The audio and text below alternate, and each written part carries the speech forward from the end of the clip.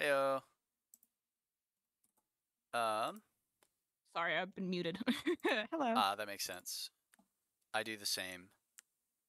Yeah, I've got like multiple mutes and I just get confused because my brain's mute. Let's see. so Oh I yeah, sent you a file that has like some updated code to I'm returning to the shell program you helped me with before. cool. And I could never get the piping to work, and I've been trying to troubleshoot it. And I went through the past tutoring recordings that I had, Okay, and I still wasn't able to get it working. Um, cool. so that's kind of like what I'm currently stuck on, Okay. and then we'll see how that So goes. um, so the oh, I'm not sharing my screen. Let me do that.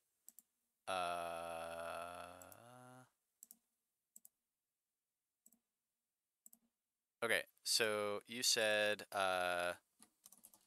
tried to get it doing piping. Yeah, because we had Okay. written functions to handle piping, and Did right not now, work. yeah.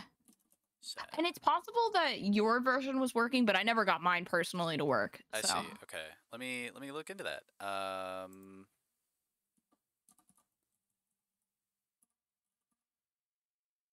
Uh I I just sent you this one in the yeah, that's what I have in here.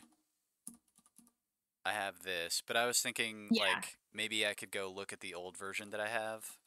Yeah, you might want to do that. This is largely the same. The only big changes I made was I like parsed out the header file and then I got rid of the CS, what was it? Like I think it was CS app.c. It was also referencing because you didn't really use any of it in that assignment. I don't know why they had us start with those, but they did. I see. Um It might be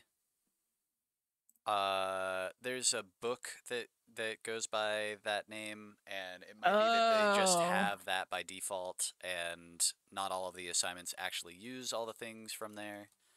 Oh, that Um, makes sense. Okay. like I think I remember a fork with a capital F and a couple Yes. other things. Yes. Yeah. Yes. Yeah. And Um, and when I like dug into those, like I took a look at the functions just to make sure that like when I was running it with my parsed down version, there like I couldn't see anything that it was doing that was special to like why piping would break, but maybe I'm overlooking something. okay, yeah. Okay, so okay, so let's see what state it is currently in. Do I not have a shell for this? I guess not. Okay.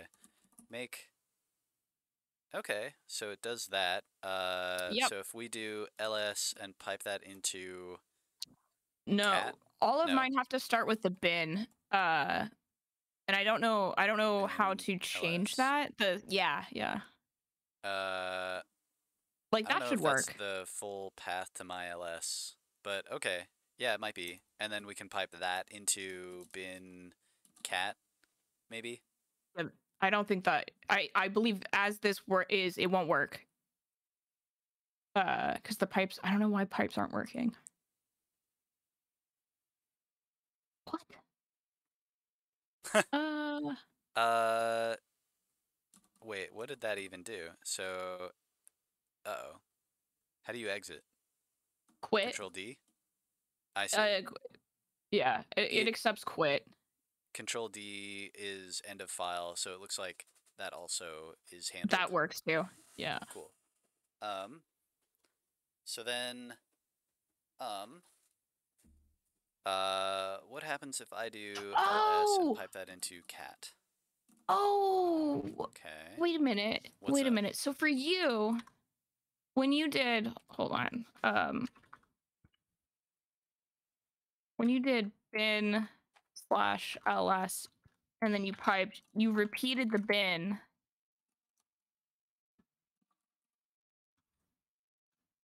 Oh my god. Okay.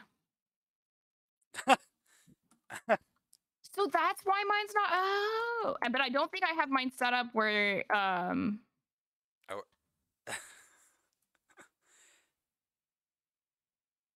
yeah, then this happens. So this is the error I was having before.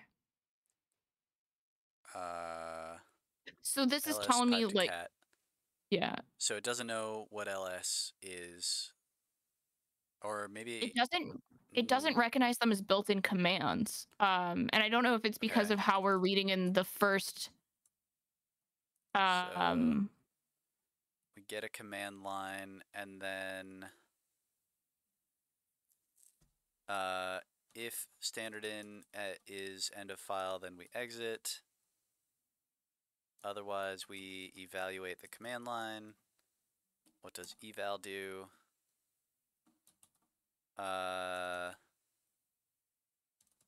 Eval does a lot of stuff. bg equals parse line.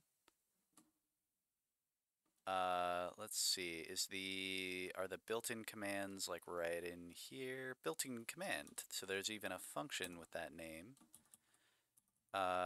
Quit and ampersand. So yeah, if this is what it sounds like it is from the name, then I would expect to see ls in here somewhere. so so if I want okay, so if I want it to work where I don't have to use the like bin path, I would add them to the built-in command function. That's one way to do it. And then there's also checking the environment variable. That was my other question. Like, Yeah. yeah, I had read about the environment variable Path. and how a little bit, but I don't know how to use it to make it so you don't need that path. Yeah. Well, I guess I haven't actually written C code to do this, but I know. So if you do echo Hmm. $path, you'll get this, something like this. And this is Hmm. a bunch of paths. So right now, I guess I have conda installed, and conda is messing Hmm. with my path. Got it. Um, but it's a bunch of paths that are colon separated. So if we take this whole thing and we split on the colon, Colon. Okay. then we'll get a bunch of paths, and we try them in order. So if I type ls and then I hit enter, if it wasn't a well, first it checks the built-ins, and then if it wasn't a built-in, it will try opt conda bin ls and see if that's a file. And the reason it tries that is Oh, because that's here. it's the And then first one in that path. yeah, Okay. that's why the order of this path matters. It'll try that, then it'll try this one, then it'll try this one, which In that is doable, in but it sounds really tedious to write the code for right. that. But is that so what is doing that? The environment variable The So the environment variable is where this comes from. is where that comes from. Okay. This data, there's a getenv Yeah. C thing, and so you Mhm. can send in to env the string path, Okay. and then it will give you back this information. Exactly how it does that, I don't remember, but this information is then accessible somehow. And then you can use stdout, I guess, stdout underscore r, because it's 2020 something. And we want to write safe code that can be multi-threaded, future-proof. Anyway, so Yeah. stdout underscore r, that'll allow you to grab each colon separated thing at a time, and then try appending whatever the user typed to whatever the path here is, and then see if that's a file that's executable. Or actually, I don't know that it tries to see if it's executable. I think it does not. So let me try. What's something that I can try out? Oh, my bin directory exists. So I'm gonna try which FDSA. Okay, so I don't have something called FDSA, so I'm going to make there be something called FDSA in my bin directory. And now if I type FDSA, it says, oh, look at that. Yeah, so it doesn't try to check whether it is executable. It just checks the existence of a file at some location. And then as soon as it finds any file, it then tries to execute that file. And that'll either work or it won't. And then it goes back to the shell prompt. So, append this to every single path. I wonder what happens if I type bin FDSA. Bin FDSA. Okay, so it actually inspects this, and if it looks like a relative path, then it doesn't try to use this. Because if it did, then it should have printed out this again. Or wait. Oh, maybe, let me try.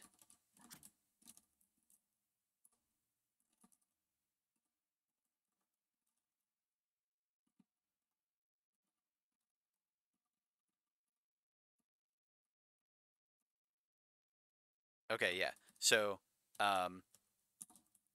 it didn't append this to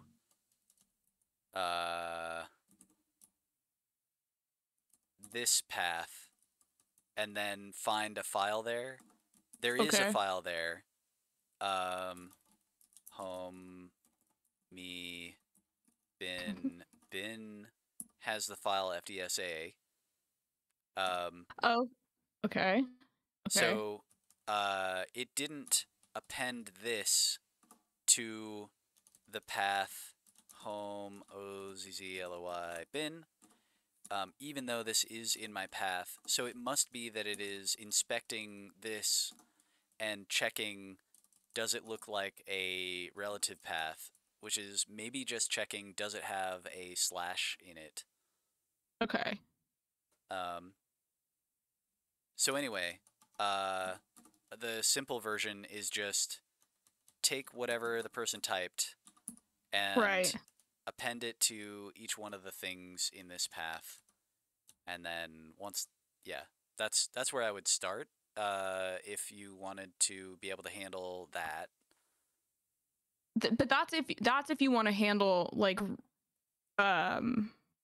executables that are not built in and they are in the path somewhere. Are in the path. Okay. Okay. And I don't even know when I use. I'm probably using. Oh, this says that it's. Whoops. Type ls. Aliased to that. But then what about this ls? Yeah, I'm not sure how to check whether it's a built-in. Anyway, or like so that's one way, and then the other way, and I assume this is maybe the way that a lot of these like shell assignments do it, is you then write your own built-ins based on real built-ins, or no? Am I? Oh, so this is so like Bash has something like this somewhere.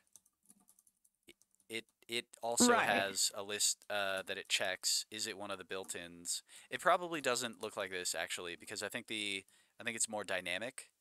But it has this idea of like I'll check through all of the known built-ins, this thing that somebody just entered, and then based on that, I will do something. Like if it's a built-in, I'll do the built-in thing. Right. Um, oh, it looks like this is... So this is returning whether it was a built-in command. Or it was not. And it doesn't seem like it's doing anything else. This is just Anything saying else? whether it was a built-in command.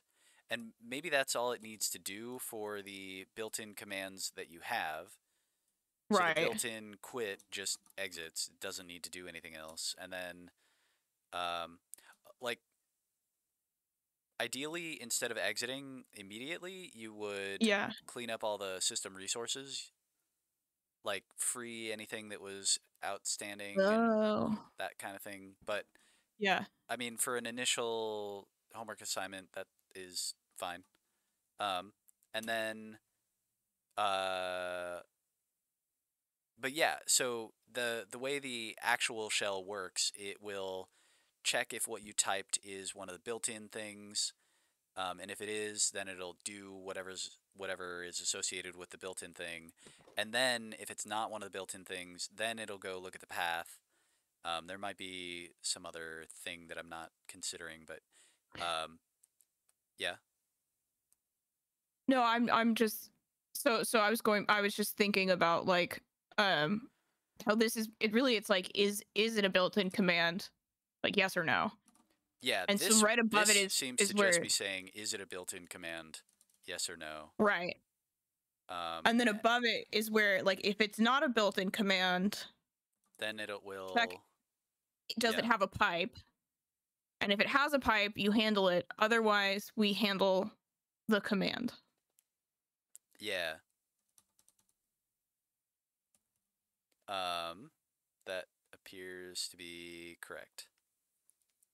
So if I wanted to do if I want to change it and like improve my shell, right? Yeah. How like what is the best way for me to go about doing that, I guess? So, uh, if I want to improve my I guess shell, I want to improve it by not having to do the bin path and to have it recognize those built-in commands. Like oh, for like ls and so cat. Yeah. want to type ls instead of bin, Yeah. bin I think it has this ls. yeah. Okay, so for that, that would be check the path Okay. for the command if it's not a built-in. So if the whatever the check the path for the command, where Mm-hmm. this command is the first word on the command line that was entered. Right. So the first word in the user input. And so yeah, so check the path for the command if it's not a built-in. So there's already code for that in here. So here, by the time we get into this, inside of this if, we know that it's not a built-in. Mm-hmm. And then this has pipe, probably just checks if there's a pipe character somewhere. Yeah.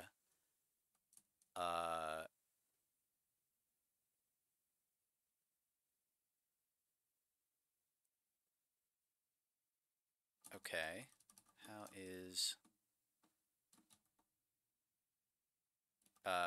or whoops, I'm in the wrong. I meant how is has pipe?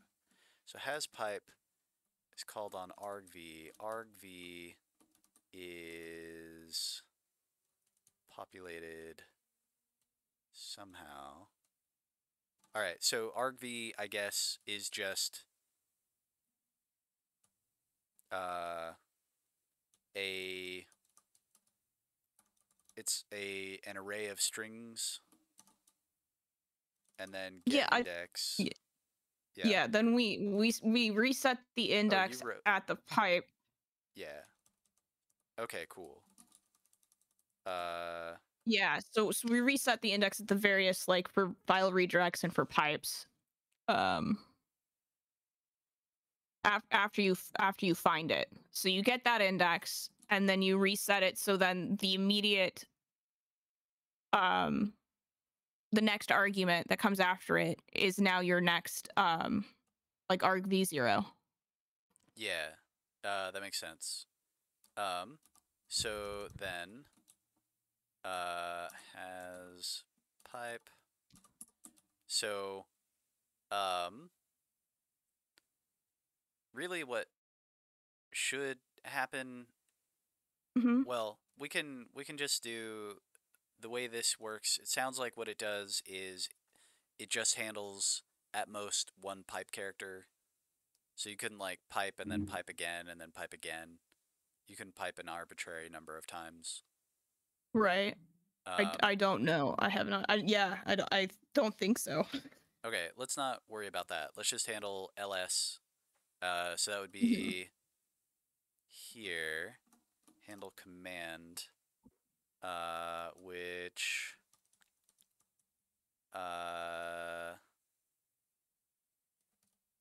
immediately fork, handle the file descriptors, and then execv on argv0. So here, this Mhm. argv0, instead of just putting our argv0 here, you would need to do something like check if argv0 exists, um, and or rather ensure argv0 exists, and you can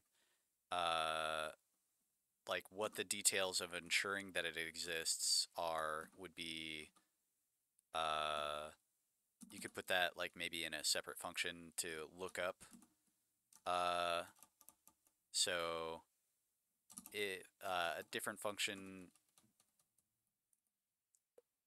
could do something like if argv0, oops, argv0 is a path to a file, then leave it alone, and otherwise look it up in the environment path.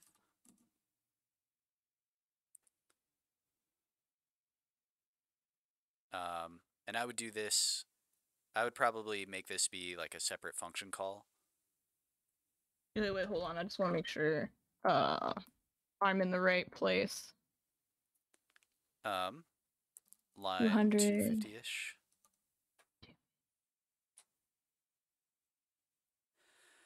I don't think I changed it Yeah, that much. yeah, no.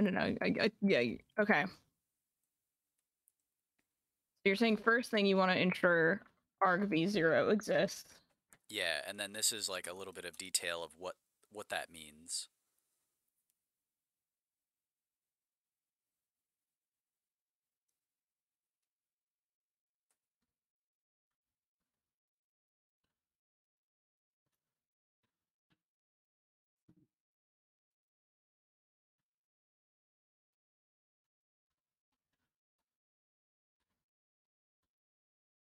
Okay. Um, so uh, I might do something like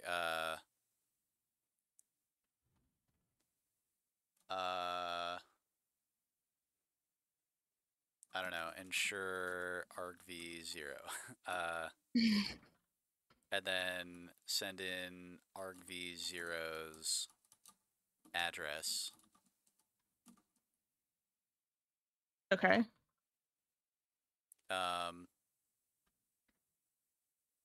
And then this would be a comment at the top of this function. And the idea is once this returns, argv0 will have the right thing inside of it. Okay. What? Because you've made sure We'll that just it's not yeah. it's not a path to a file. This function will do whatever it needs to make sure that argv0 is what you want to then exec on. yeah. Yeah. Okay. Or it'll make a heroic effort. Okay. Yeah.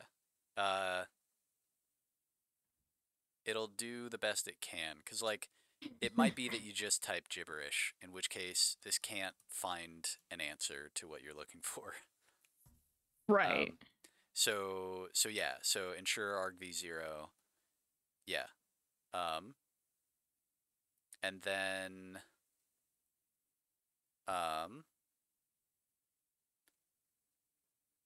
or maybe you want to leave argv alone so that you can pass that in here as argv, but then here you want to look up the actual function, the actual path. Because you know how when you run a function or a program, it knows in the first argv0, it knows that you typed out like / whatever. Right. It knows that even if the way that it was actually run is by finding the executable on the path somewhere and then modifying argv0 or the argument, this first argument here. Oh, and I got lost there. So if I create a Python, let me try doing that real quick. Let's see if I can do print args.py.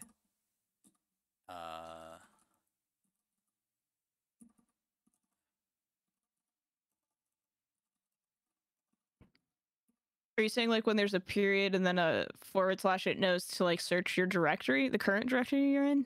It's path? related to that. So if Okay. I do arg equals, so this is just going to print out whatever all the arguments are. It'll say arg equals whatever, arg equals whatever, arg equals whatever. So let's go run it. So if I go to my bin directory, and then I guess I need to do a little bit more.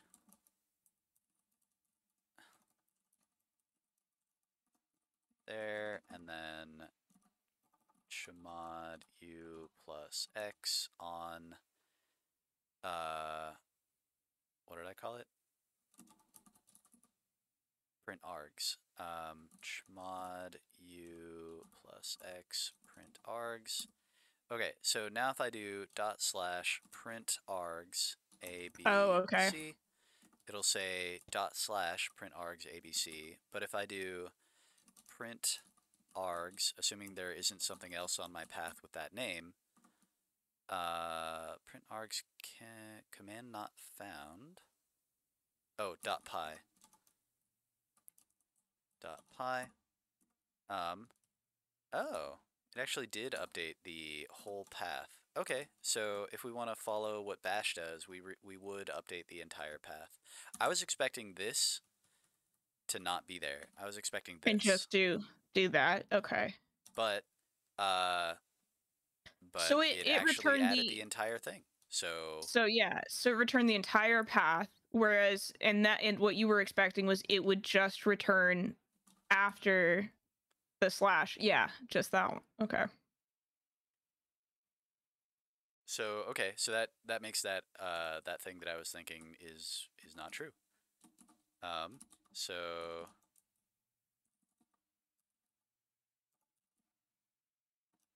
I finally did the whole like I have so many students that Oh, I letters. yeah. Um, Congratulations. yeah. Shell. Yeah.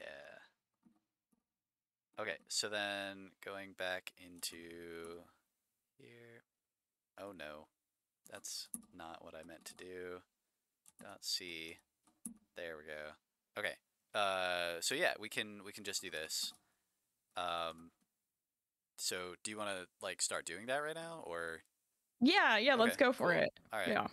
So then, uh, I guess we could do that right here. Void. For now, ensure argv0, which takes in a char star star. Uh, so argv is a char star star. So argv0 is a char star, and the address of that is again a char star star. So char star Yeah. star argv0. Um, so did I? Well, check if argv0 is a complete path to a file that exists. If it is, leave it unmodified, unmodified, and return. Otherwise, search env path for it. Okay, so let's do this part. How do we check whether a path exists, whether this is a path to a file? Um, I something with fstat something something. I don't know off the top of my head. Do you? No. Okay. C check if path is regular file. How do I tell if a given path is a directory or a file?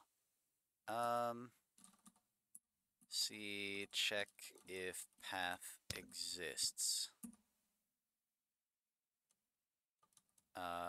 Check if a file path exists in C with examples.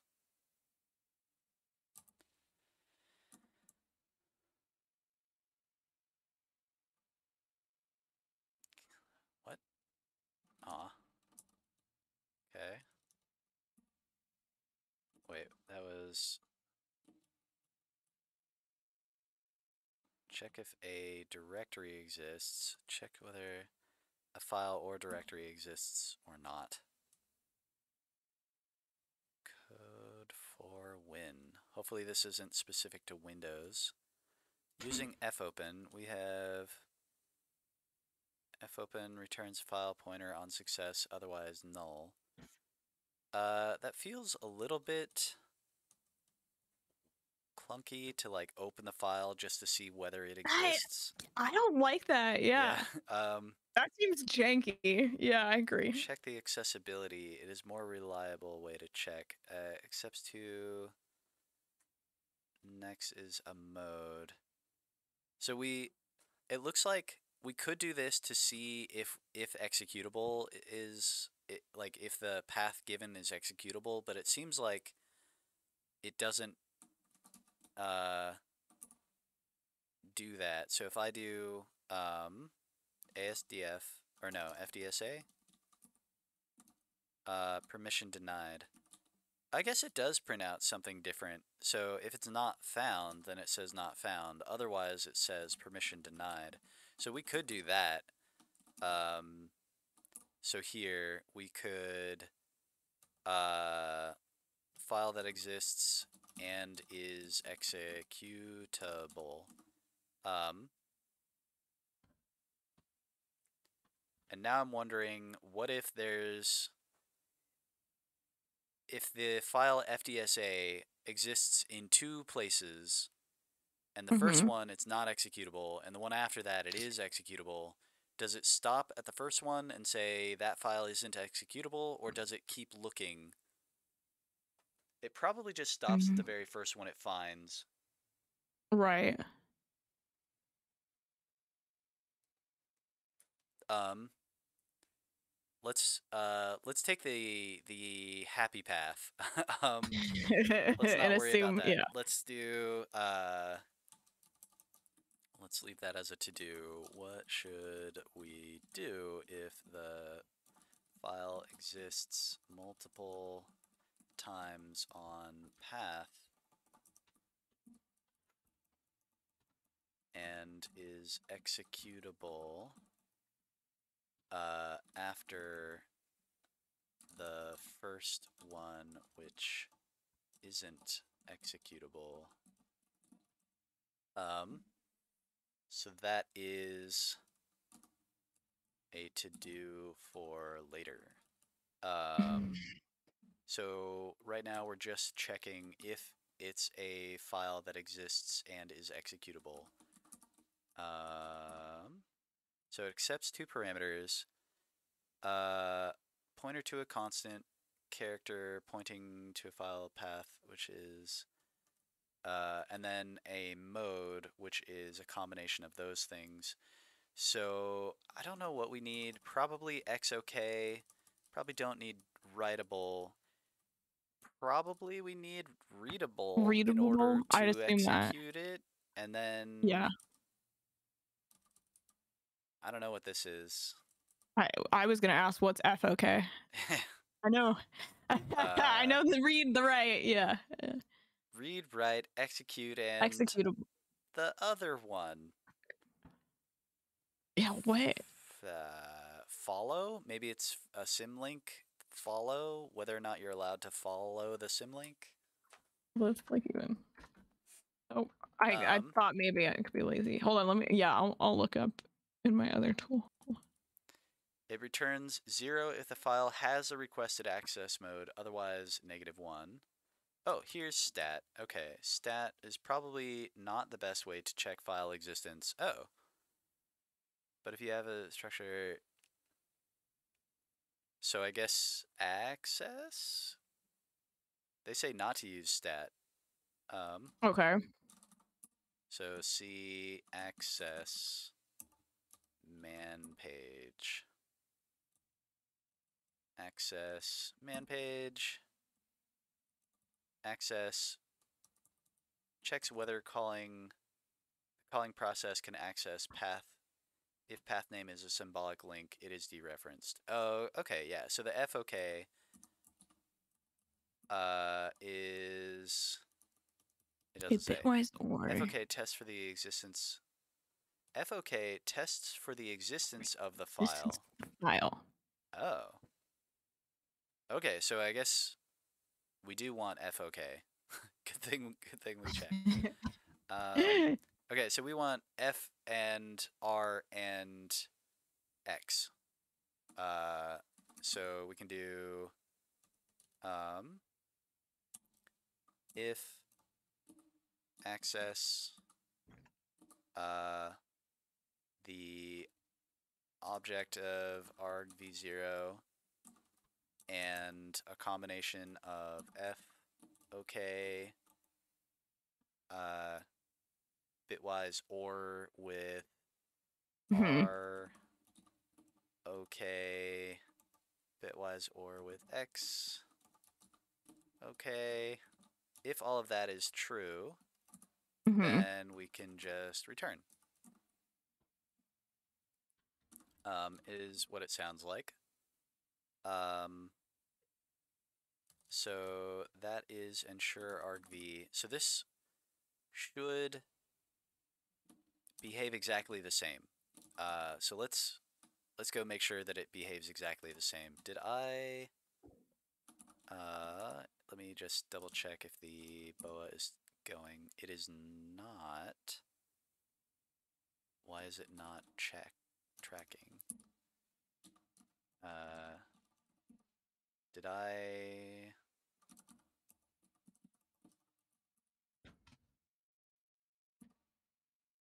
Thought I added. Maybe I just didn't add.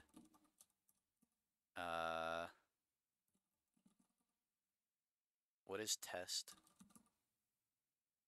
I think that was just it's a text file that just it had some words in it, random words that I was using to test piping, like Gotcha. with grep and stuff. Oh, yeah, yeah. Okay, cool. And I wasn't putting the file path on the second one, the bin path. I was like, oh god. Well, glad to help. Help me. We're already Help making me. progress, so that's good. No, we are. And I'm learning more. That's the other point. Okay. That's the point. That's the whole point. Yeah.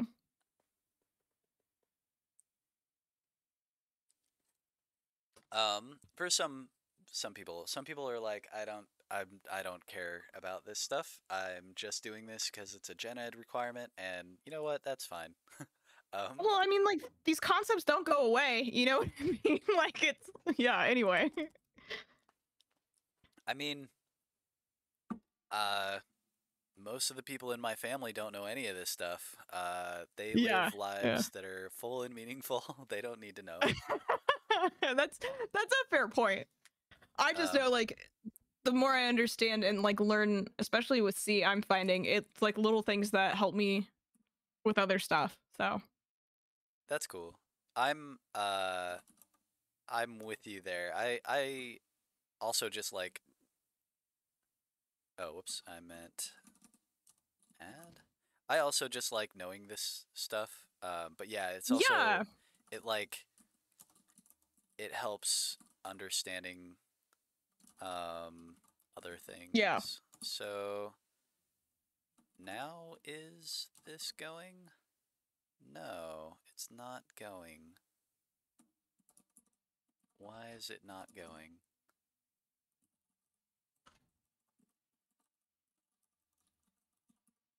There we go. Oh, because I hadn't actually modified anything. Okay, cool. I was just working with a student where I had this thing running, and it will automatically pull from the remote and then push to it. And I figured that if any student ever sent me like a thing with a Git repo inside of it already, that it would just fail because I don't have permissions to theirs, so I didn't have to worry about that. Oh no.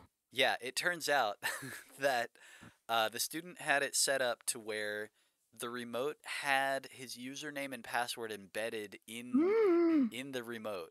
Yeah, I didn't know you could do that, but I do now. So, oh my gosh. Yeah. Whoops. So now I explicitly create my own Git repo, or like if there isn't one, or if there is one, then I can I will make the origin like reset the origin so that like I'll rename origin to something else. That way I don't have to worry about accidentally. Oh yeah, another thing happened, which was, so I was accidentally committing and pushing those commits to his repo. Oh no. And I helped him undo that. But then while I was writing, I thought that was all fixed, but I didn't think about, while I was writing, he made a commit and pushed, and then as I was doing stuff, it automatically updated my version of the file, because mine will automatically pull. Yeah, and oh my god. so then I was like, oh yeah, both directions are are open. Wow. So it'd be cool to like collaborate that way, but it's definitely not. It's not cool when I didn't mean to do that. When no one was planning on it happening, and it catches you by surprise. And then so he was like, oh, that's weird. It's like it's passing more tests now, and I was like, oh yeah, that is weird. Let's look into it. And then, oh, that's my code. Wait, that's my name. Why does it have my name in your repo? What the heck? Yeah, It's so bad. that was a crazy 10 minutes or so. Um, okay, so it's going now. So it's tracking all the changes that I make. So we have ensure, and it seemed like it was working. Um, I don't really have like a good way of Testing that? testing. Yeah. Yeah. That still works, so that's cool. Um, and I don't know, do you have a way of testing that? Do you have a I framework don't for know. this thing? No, no. Okay. There's If you were interested in writing a bunch of Uh-huh. tests for this that were automated, there's a thing called expect, which is like Okay. a thing that mind controls a shell, so Oh. you can tell it what to expect. That's why I think that's how it gets the name expect. You tell it Expect.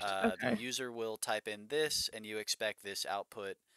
And you can be more sophisticated, like you expect output that matches this regular expression, that kind of thing. Mm-hmm. Yeah. Okay, so I don't know. It passes this test. So now let's go make it do something more sophisticated.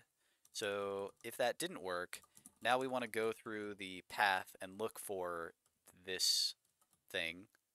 Um, so let's first, I guess I'll just print out something. Um, Blah. Let's see. I'll do blah. Um, Not found. Need to look in path. Um, Blah not found. Need to look in path. And then argv0.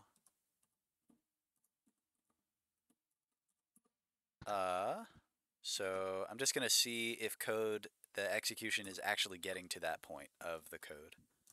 Mm-hmm. Alrighty, so command not found.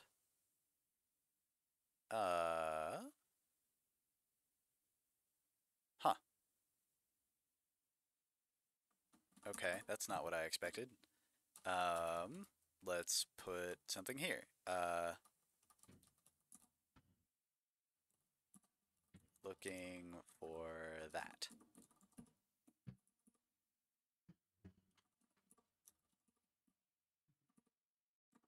Okay, it does say looking for that. Does that mean this said that exists? Uh, Oh, I see. Because you're not getting in the next part. Right. So okay. huh. So I guess if access, does access return a 0 if it works and then -1 if it doesn't work? I think that might be what happens. So we need to check whether this equals 0. So let's go back here. Return value. A 0 is returned on success. Okay, cool. So if this is 0, then return. Let's go try that.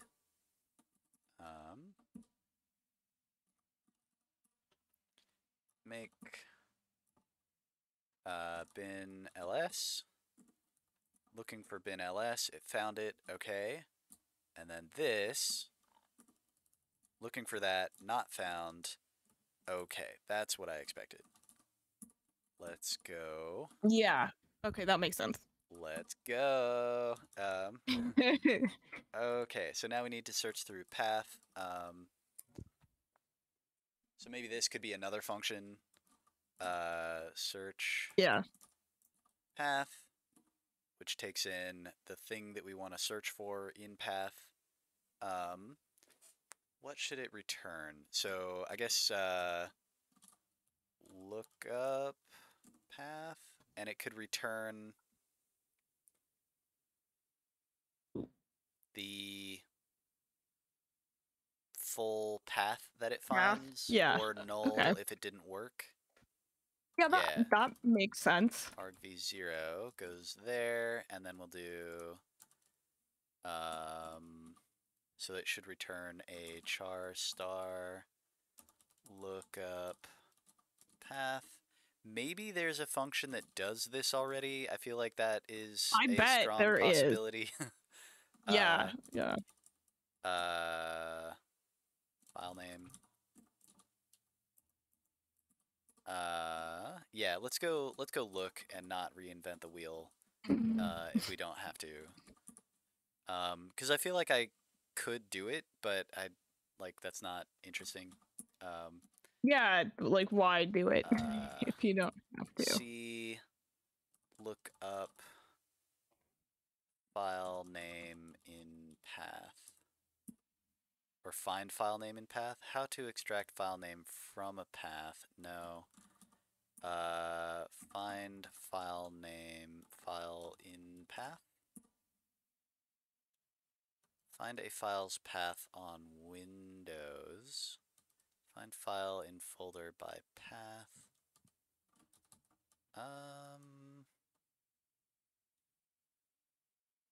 Wow, a lot of people looking for the path of a file on Windows. Using command prompt. How to find the full path of a file in Linux. Cannot find this file. C search path environment variable. How to use the environment variable. Really? Retrieving environment variables.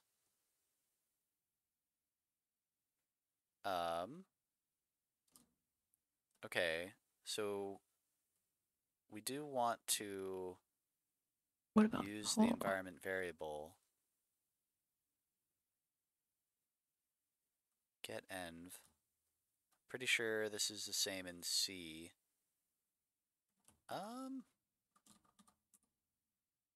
C get env example. Maybe they'll have. Yeah. What about Q file info? I found. I don't know. I don't know if Q file info. I linked it in chat. I don't know if that is what we want. I'm just searching like a Linux manual page kind of directory tool. Okay.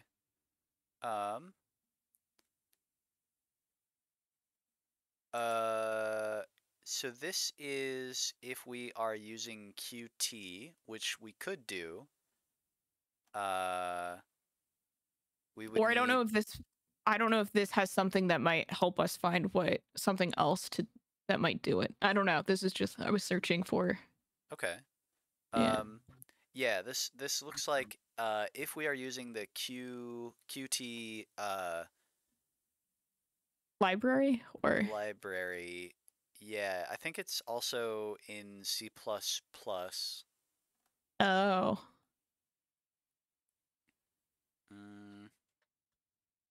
Yeah. Let me search again. File path.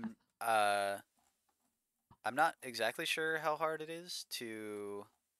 We can. Then I wasn't sure. I was like, I don't know. Yeah. Okay. Okay. Keep looking. Yeah, keep looking. Path. Search. Library function get env.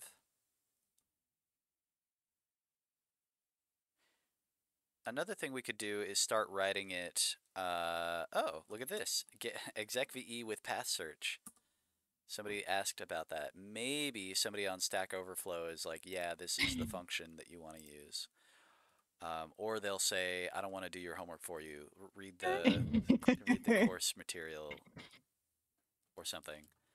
I want to, execv is the right choice, but it receives a path argument, not a file name, meaning expects the first thing to be the entire path. I know I can parse. This is exactly the situation we are in. Yeah. Some systems may provide execpe, A Google search for execve shows a execvpe, which shows options including at least one implementation, but it includes most of execvp in its own code. For those that do not, you can provide it for yourself. So I guess that it's the difference between what was the other one? Exec v. Execve versus Yeah. execvpe. Execvpe. So I guess the difference is the p. It'll look it up in the path, maybe. Maybe. I mean that sounds good. All right, let's look up c execvpe. It's probably going to be on a man page, including all the whole family of things. Yeah. Yeah. C man exec vpe.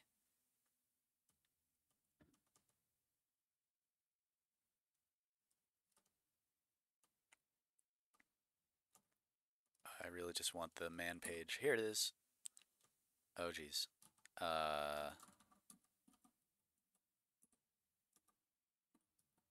Okay.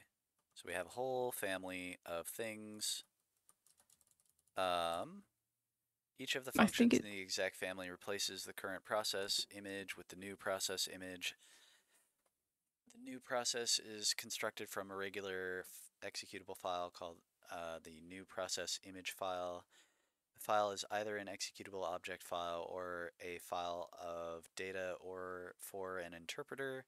There is no return from a successful call to one of these functions because the calling process image is overlaid by the new process image. The f execve behaves like execve, except that the file to be executed is specified by the file descriptor rather than by the path name. Okay. The file offset of fd is ignored. An interpreter file begins with a line of the following form: crunch bang path name argument, where path name is the path of the interpreter. When a C program is executed, the result of the call is entered as a C language function as follows. Where argc and argv extern char environ.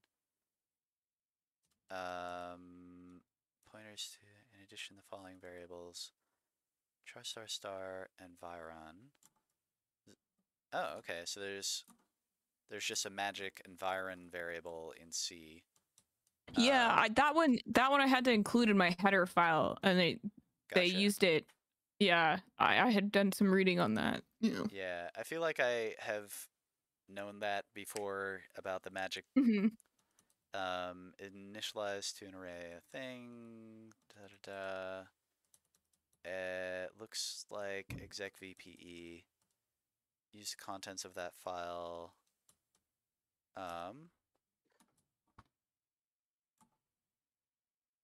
So I was hoping that it would come up a little bit sooner. Okay, so maybe the word path is what we want. The path argument points to a path name that identifies the argument. The file argument is used to construct a path name that identifies the new path. If the file argument contains a slash character, it is used as the path name. Otherwise, the path prefix for this file is obtained by a search of the directories passed in the path environment variable. So we need to, so execvp takes in a path environment variable. The environment is supplied typically by the shell if the process image file is not a valid executable object.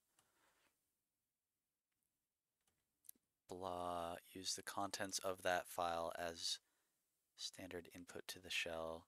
In this case, the shell becomes a new process image. The standard color conforms. Okay. So the env argument is an array of character pointers to null terminated strings. These strings constitute the environment for the new process. Okay. So where is that specified? Exec LE ends with arg n. So exec LE, exec VP, exec VPE. So it's the E. The E is the supplying the environment. Environment, okay. What is the one that you call exec VE. VE? Oh, wait. So you already passed the environment and it's not working. Right. So what am I doing wrong? Is it not working? Did I ever try just ls by itself? I don't think that works. It doesn't work. Man not found.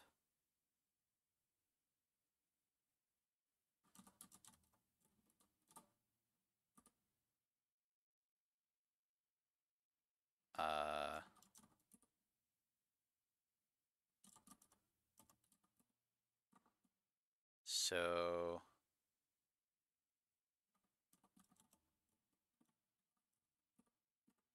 is USR min. Okay, so that is on my path, and that's the one that's being used.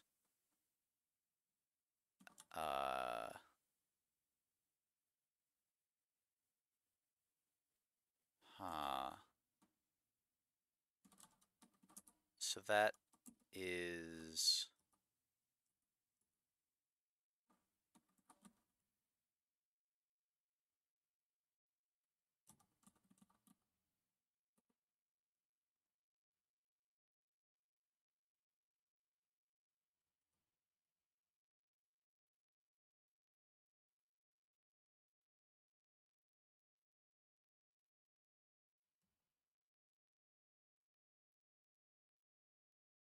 so this is using execv, and this person's having that issue, and then the response is to use execvpe, but then okay, so what was the difference between execve and execvpe? So here is execv. Okay, so const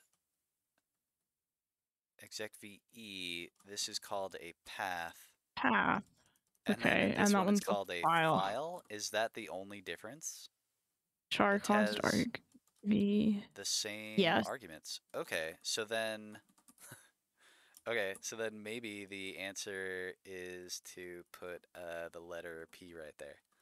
Are you for real? Maybe. Let's go look up ensure. I'm gonna throw up if that's. Do you have to do it everywhere? Like for every exact call, you need to be doing the VPE. So do you have more than one? Oh. You do. I think we do. Okay, Yeah. exec VPE. Yeah, you probably need to do it everywhere.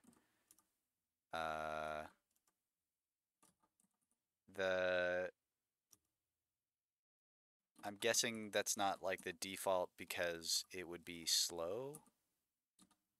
I don't. Uh-oh. Exec VPE. Did you mean exec VP? Oh, there's like a CVPE. Wait. Isn't that? I thought that was. That's what we want to put in, right? Exec VPE. No, you're right. Exec VPE. Exec VPE. Okay, so maybe execv p then. What is, because that one also calls it file. But that one doesn't have the environment. Wait, does it? No. No. That one doesn't have, yeah. So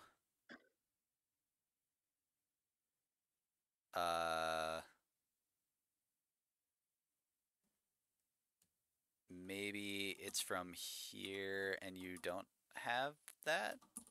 That would be, oh, maybe. Oh, like I'm here? Oh, maybe. Unistada. No, you have it.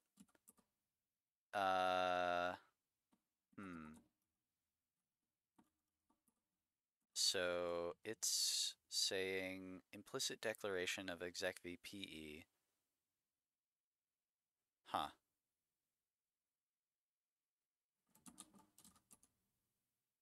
Ha!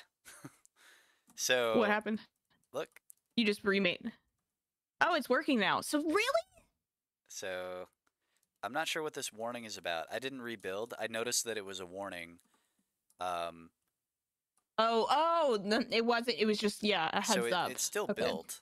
It still made an executable, and it's still executing. So I tried ls, and that worked. But then why are we getting a warning about an implicit declaration of execv PE? We pound included the other file, so it should be there, I thought.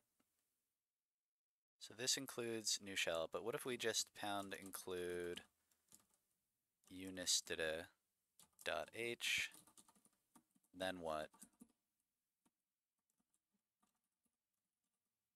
No, it still doesn't like that. Yeah, that's what I thought. Why am I getting this?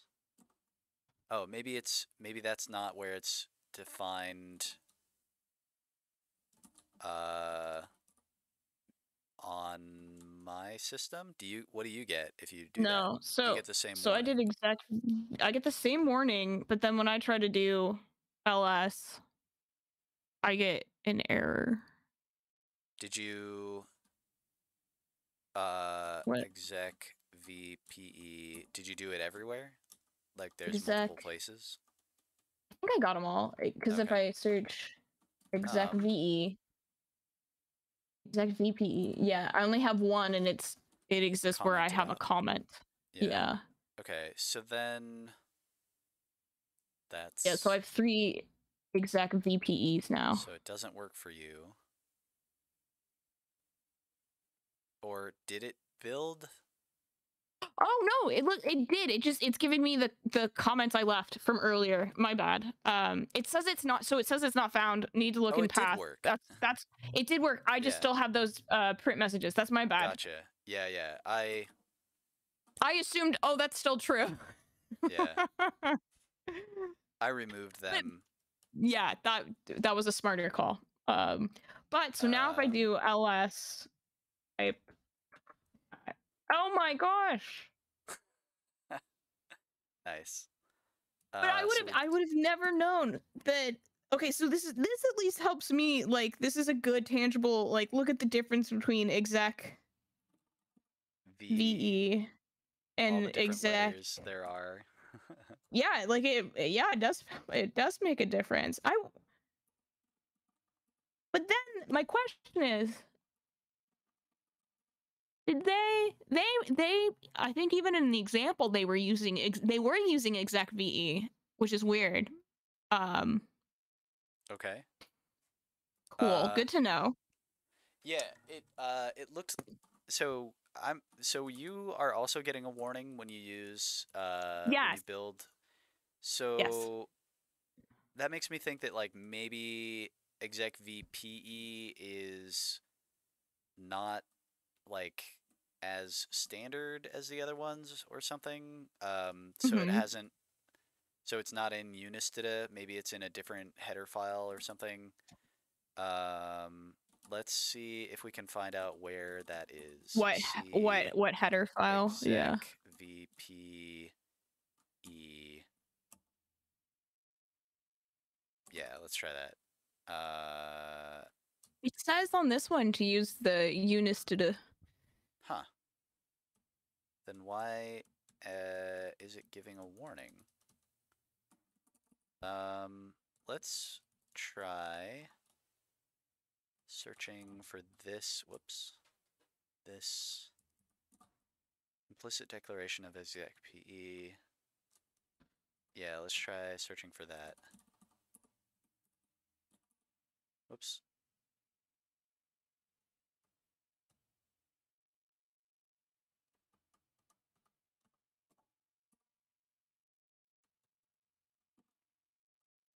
Attempting to use this, but getting a get implicit declaration error.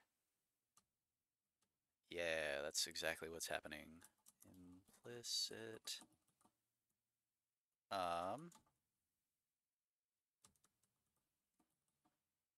When you are trying to use that has incorrect types, however, I'm pretty sure that I'm supplying the correct arguments. Int execvp as described here. This is part of my code. Someone define. Oh, it's a. Okay, so it is in there, but it's part of. It's a GNU extension. So we Oh, need it is. to. What? I don't know what that. What does that mean? So the GNU like. project Mhm. is a project that aims to. They write a lot of code, and you can use their code as long as you say that you are using their code, and then I think if you do that, your code, you can use their code under their license, and their license Oh. says you're allowed to use our code as long as you don't restrict the use of your code. Right. You keep it open source. Yeah. Yeah. So, let's try that. I think we actually want to put that at before this. Before. So what happens is in the included header file, there's probably a section that has a thing that says if this is defined, then include the definitions or include the header, the signatures for functions like execvpe. And it gets so And that then does get that gets rid of that implicit declaration. So now it's oh, it does. it's You reading. already rebuilt Yeah, it. I Oh just wow, ran it. cool. Yeah. Make. Yep. Okay. Cool. Yeah. So now if we want to use that function, we have to let other people use our code just like we're using their code, the GNU's project. Their additional code. Yep. Right. So they wrote additional code, and then you're just adding that like library to the unistd library, right? Like it's just like a chaining off of that basically. Yeah, so if we go look at the unistd header file wherever it is on the file system, it'll probably have some sections that are surrounded by if this exists, then include these header definitions. Okay, that makes sense. Okay. And it ran anyway, which makes me think that the executable that we are linking against has those functions. We just didn't know at compile time that it had those functions. So we just kind of or we didn't know at compile time what the type of those functions was. So the object file has this label, execvpe. It has that label in it somewhere. Right. Here it has this label somewhere, and but in the object file you don't have type info, so the assembler was like, I don't know what that means. I'm gonna take it for granted that you're calling it correctly. And we were. Yay! So that worked. Okay, so yeah. I'm actually a huge fan of the GNU project. I think that's their ideas are cool. Yeah, yeah. Uh, so if I want to type ls instead of bin ls, I think we have done that now. Yay. Yeah. All right. Uh, So then another one I was thinking of to like add functionality to my shell as part of like making it better. yeah. I was thinking of like the change directory command. Um but now I don't know. I still I assume I still have to write code to do that. Well, Um let's find out. yeah. So cd dot dot. Nope. Okay. Yeah, that's what I thought. And So, so oh, I had right, looked quit. at I had looked at I think a function that's like chdir like chdir. Chdir. Yeah. So which CD for me returns nothing. So I think that means that it's a built-in. So because if I type CD and Okay. then stuff, it works. Oh so wait, it's doing it does. something. Oops. New shell. Uh-oh.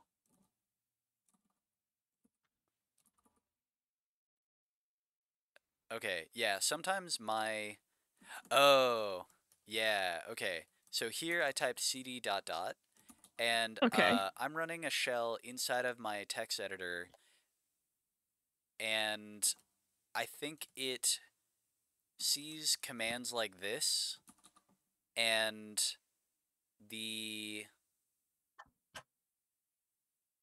the autocomplete from my text editor thinks that it should be one level higher than the actual directory that I'm in right now. So right now, if I type cd space and then hit tab, it gives me in my text editor, it gives me a file completion that is for the Oh. directory above where I'm actually at. And I think that's because Oh. the text editor is keeping track of what directory it's in separately than the shell, and that causes they get out of sync. So my text editor saw this and thought, "Oh, I must go. It must be that I should go up a directory." And my shell uh, saw this inside of another shell. So the internal shell didn't. Uh, the outer shell didn't go up a directory, but my text editor didn't Inner know that shell. the inner shell didn't know about that. Uh, or sorry, the outer shell. Anyway, the way to fix it is to cd pwd, and then we get a full path, and then I can cd to that full path, and now my text editor notices that and knows exactly where it should go. Um, and that will be the same as what my shell thinks it's at. Not a huge deal. I was trying to go into new shell and then continue doing stuff, but I got sidetracked because when I tried to tab complete, it was completing the directory above. Um, Oh. so that's why, and I noticed that it was because of this up here, and yeah. Um, so yeah, let's try to make CD work. Right. So which CD still returns nothing, and I think that means it's a built-in, which means we need to uh, write cd as a Hmm. built-in command, um, which means we need to detect cd and then I think, like you were saying, use chdir in C Yeah. cchdir, and maybe we can just pass it whatever argument comes after this. Now I'm kind of curious, what happens if I do this? Too many arguments. Too Okay. many. What if I do... I guess if I do something that doesn't exist, then it says no such file or directory, so that's easy enough. Now I'm kind of curious, what does chdir do? Oh, right, but looking up stuff in this manual is annoying. I should figure out how to look up, instead of just browsing the web, if I just looked up, I have the man pages on my computer, so I should be able to do this, but yeah. So for now, though, it's actually effective enough to do cman chdir. I want the man page. Here. Okay. Yeah, that's the one I've got. Yeah. Feature test macro requirements for glibc. So we've got... I've got maybe a dumb question for you. Okay. Why is it chdir and then 2 within the parentheses? Is it like 2 arguments or like 2? Yeah. At the top it says like when it at the top of these here? pages, yeah. This yeah, because sometimes what section it's in. Okay. And I figured that was a dumb question. I don't know what the... Why? I only know that much. I don't really know like what the different sections are. Right. But I do know that sometimes the same thing shows up in different sections, and so yeah. It's important to know that the difference sometimes, but I don't know what those are. Right. Okay, thank you. Thank you. Is that just like Linux manual like formatting or styling? That's how they do it? Yeah. And there's a way to specify which when you on the command line when you search when you type man whatever, you can, I think you say man to chdir, and that looks it up specifically in section 2. Yeah. You should be able to do this. And because you're doing the shell, I guess it is in your text editor, but your text editor actually has a separate shell, and it's not trying to run it as a buffer within the text editor. But yeah, you should be able to use that, and then you can use J and K to scroll up and down. And that's different than if you went over to the right and grabbed the scroll bar and scroll up and down. The shells scroll this will actually this is like the whole terminal, and then this is just the man pages, right? Yeah, exactly. So your J and K send commands to the pager program that's running right now. Yeah. Yeah. Yeah, and I've looked at their help menu and done some of the things to actually like search it and use it when I've been like, I'm gonna use this, and then you get lazy. Yeah, I used to think that I would do that, and then I never have, but I actually have gotten to the point now where I find myself wanting to just get the man page, and I don't want like the top 3 or 4 hits that are like some tutorial about how to use whatever, and that used to be I would like that, but now I'm like, just give me the man page. I don't want to see the tutorials. I like it for sometimes like just getting, because it's all consistently laid out on like what does it return when there's an error, what like libraries do you need, like that's helpful. I like that layout. They get right down to the information that you need and nothing that you don't care about, like C was invented in 19 blah blah blah by so and so, and like that's really not important if I'm trying to look up how to use chdir. I'm just not the best with like navigating all of this, but I have practiced some of it. Cool. Yes. Okay. All right. So chdir. Actually, we're not there yet in here. So let's detect that there is a CD and come back to that. Yeah. So let's go write the code for detecting that there is a CD. So what was it, like built in? Yeah, with built-in command. All right, so then here we can do, um, I think I would change this to a series of else ifs to make sure that it only does one of them. That's smart. Yeah. CD, and then, or I guess it doesn't need to be else ifs if you do want to do something other than returning one, like run the chdir and then return one. So if it's a CD, then do chdir on argv1. Like, this is the optimistic version. It's fine. It'll probably work. Maybe we should do something like checking that there is an argv1, for example. That would be good. Right. By the time we get here, do we have a way of knowing if there was an argv1? It doesn't. By the time we doesn't look. get here, Yeah. I don't think so. Yeah. But So, but maybe built-in command is just supposed to return whether it was a built-in command. Okay, so it looks like it returns whether it was a built-in command, and then if it was a built-in command, it seems like it just returns, and what does that mean? It returns from eval, and then it goes up here, which means it goes and grabs another, it prints another prompt, and then evals the next prompt.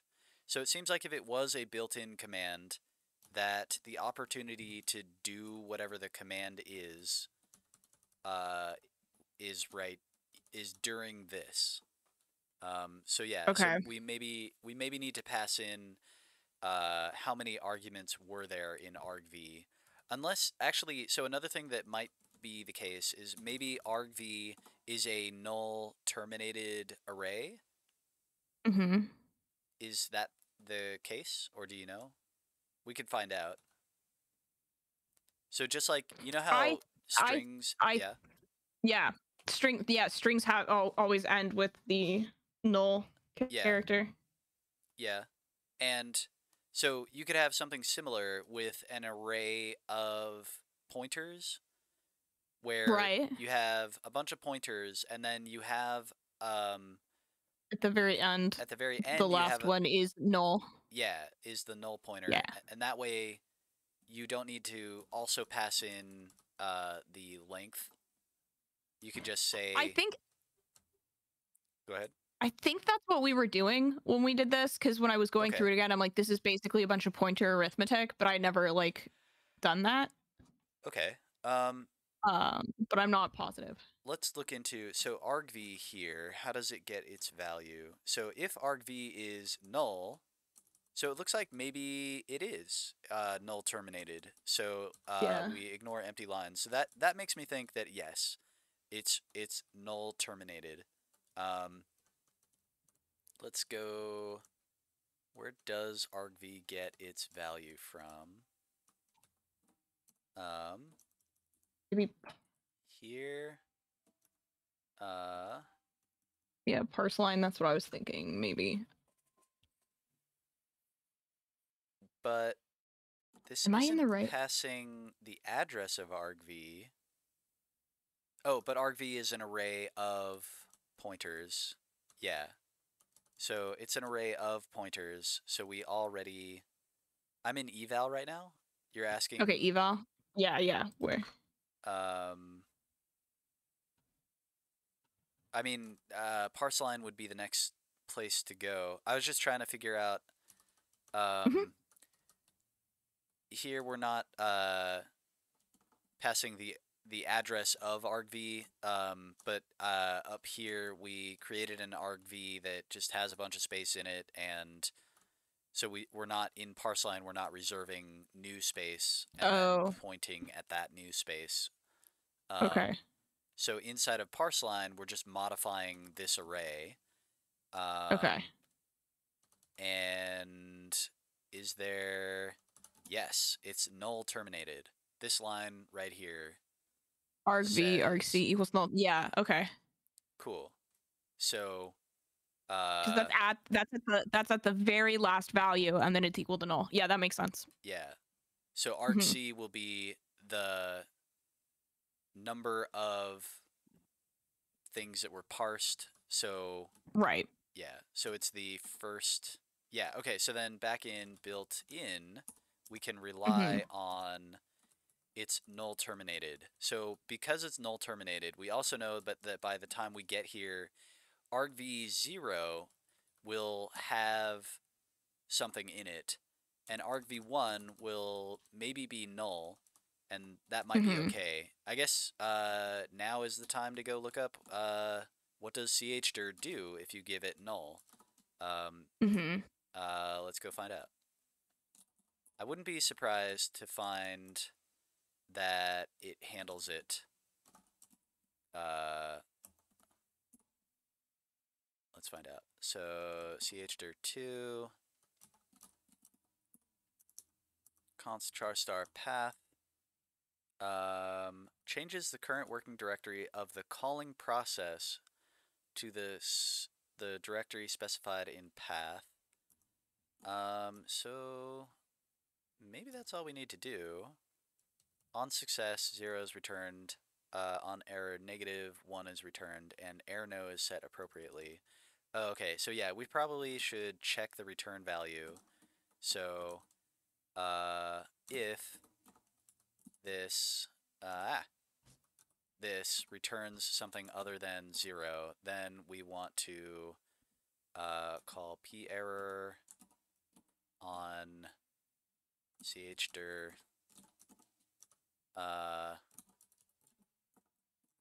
and c set variable c basic offset to 4. Okay. Cool. So So if chdir argv1 returns, what was it, -1, or just anything but 0? anything but 0. 0 is success. Anything else is some sort Okay. of error. And then we Okay. can print that chdir failed. perror, I think it uses the error no that has been set, and it also gives you an opportunity to say like what you were trying to do when it failed. So maybe we could put just cd Oh, cd, cd that's a good failed idea. lol. Let's see what Feel happens if we bad. do that. So make cd ... It seems like it worked. Yeah. New shell. New shell. ls pwd. Cool, looking good. cd asdf. cd failed, lol. No such file or directory. Yeah. So yeah, here you would put cd. I feel like Yeah. I would rather like a silly mode shell option. Turn on silly mode, and then you Yeah. get like a lol tone, like Idiot. yeah. Your code's bad. Feel bad. And you smell bad and your singing is terrible. Yeah, yeah. So then hold on. Let me And then when quit. you CD successfully, it's like, wow, good job. You're amazing. Okay, so then I do make, and then When you oh, use the CS is computer, the not a voltage is just right. thing. So what did I do wrong? Shouldn't it be working? Is there a directory called go go go? I made one. Oh, you did. I just made one. Go go go. Yeah. No such Right, file or because if I directory. do L, well, that's not working. Oh no. Let me quit. Okay, make. Okay, so now it's telling me, now it's working. Okay. CD And then go I go do go. C. Go, go, go. No such file address. And then now it's broken. What did I do? Type pwd. Oh, Do let me go cd back. again. CD, bad address. Cd space, or actually, yeah, type pwd now. Let's see what it is. Okay, type ls. Let's see if you see go, go, go. Okay, type cd go, CD, go, go, go, go. and then hit enter, and then type pwd. PWD. Oh. Oh, okay, Well, so then I'm printing all the time. yeah, the check here is wrong, I guess. Do you have the logic backwards, or what do you have? You have. I have C. Oh, I think I put. No. Yeah, you CH'd her Yeah. twice. I CH'd her twice. Yeah, yeah, yeah. Okay, okay, okay, okay. So just. I get rid of this one. Yeah, yeah, Yep. yeah. Haha. I didn't even notice it. I ignored it. Okay. Cool. So yeah, try that out.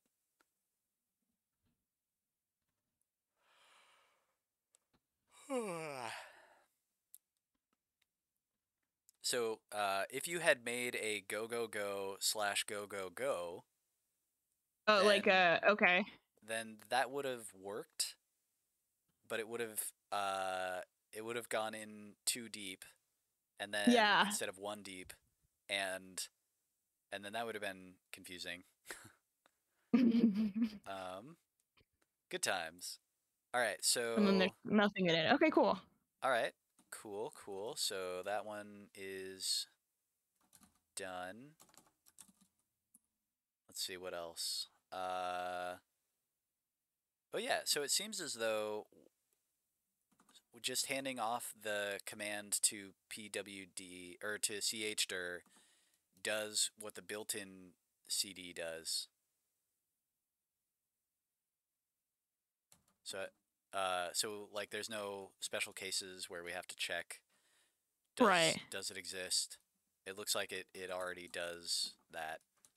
Yeah. That's a lot of new functionality, so that's cool. Yeah. Do you have... It did not work, sad. Oh my god, so true. Piping turns out it was working. Yeah. It was working. Needed the whole path on both sides of pipe, but not anymore. Not anymore. We fixed that. Yeah. Looks up whole. Looks up file name in path. So don't need whole file name or whole path anymore. Happy. Yeah, happy. That's so accurate. Yeah. I thought this was gonna take way longer because I thought I had some really serious, like, I mean, bad problems. We are leaning on other people's code a lot. Do you want to go implement what they did, or do you want to think of other things to do, or call it a day? We could do more learning. That would be cool. I'm thinking. Okay. Ooh, that's the real hard problem. What thinking? Yeah. What? I really thought that I had because I had gone through it and tried. Oh man. Because the thing that was confusing me is I was like, why is it not even recognizing the commands at this point? Why is my pipe it's just, and I'm not even getting a piping error. Well, now I know. Awesome. Maybe So there was one thing that we thought about a little bit, which is an arbitrary number of pipes. Okay. That seems like it would be difficult. With lots of learning. Yeah. I don't know. I don't know how hard that is. Um, I also didn't know how hard these would be. I am quite surprised that we got through them, and it's I only been know, 2 hours. right? I know. I um, thought this was going to take so much longer. I was like, this is always like a black box. yeah. But yeah, so we could go into an arbitrary number of pipes. I think that might require a significant re-architecting of how the functions work. Okay. Um, like how function calls are made. Yeah, Uh, okay. I don't even know. So this would require something about find. Let's see, piping something or other. I really don't know. Something it's gonna do. There's gonna be something with pipes with the file descriptors where Mhm. each command needs to be set up with file descriptors that are set to the next command's file descriptors. And if we have an Right. arbitrary number of those, right now we've hard coded either none or one of Mhm. those. And if we wanted to do an arbitrary number, I think if we do want to go down this path, like the first thing to do would be to do 1, 2, or 3, and then maybe 1, 2, 3, or 4, and then look for patterns. That seems, yeah, that's how I would start on that. Or uh, we could review. That's another thing we could do. We could review how the current code does what it does. Because even the piping that it currently does, I remember not being super clear on. Uh, so Mhm. the FD, I know. So there's dupe2, and then we close one of them, and I don't really know Yeah. exactly which one we close or why. Why it's bad for two processes to have the same file descriptor. Right. What exactly is bad about that? I mean, that sounds bad, but But why why? is it bad? Right. Right. Uh, and I guess now that I'm saying that out loud, that also seems like I don't know how long that would take either. Yeah. That also seems like it could take a very long time. I don't know. So review how current piping works. Piping hot. Yeah. Um, yeah. Yeah, because I know I had moved after we had the last time we talked about this, and Yeah. when the piping was broken, we moved right here when we closed this pipe. You were telling me we could close it at the beginning since we don't use that side of the pipe in the child program. Like the child is where did I move it to? Hold on.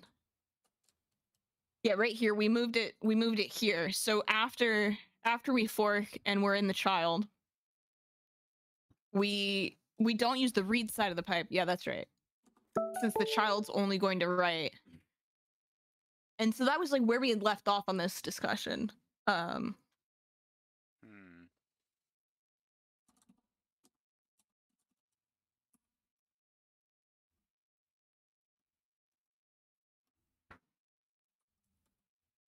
I mean we could take a look at that though and like talking through this portion of the code. Okay. What line are you on? 310? Yeah. Okay, so dupe information about the right side of pipe into standard out. So we're duping dupe2 p. Wow, I really don't remember. Yeah, What we can go back even. further and like talk through all of this, yeah.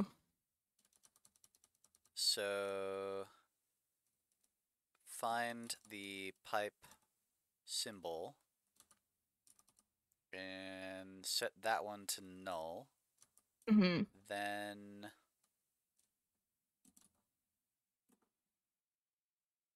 we arg index, arg2 index, arg v arg index, arg index, arg2 index. What? Oh, This was we're shifting everything.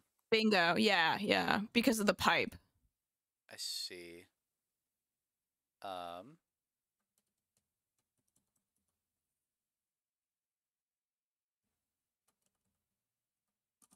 argv2. So we're assigning into argv2 all the stuff from argv. Got it. After the pipe. Okay. Right. Yeah, exactly that shift. Yeah, yeah, yeah. So then if pipe p, what is p? Int. If pipe p unable to open a pipe. Okay, and p is just an integer array. So I guess I would start by let's look into what exactly does the man page say about pipe. Pipe. Yeah. Man to pipe.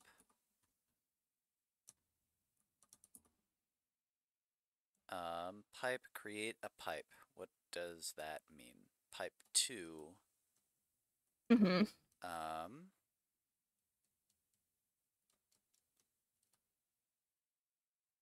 Pipe 2 takes in flags. So pipe creates a pipe. It's a unidirectional data channel that can be used for inter-process communication. The array pipe fd, which is the argument.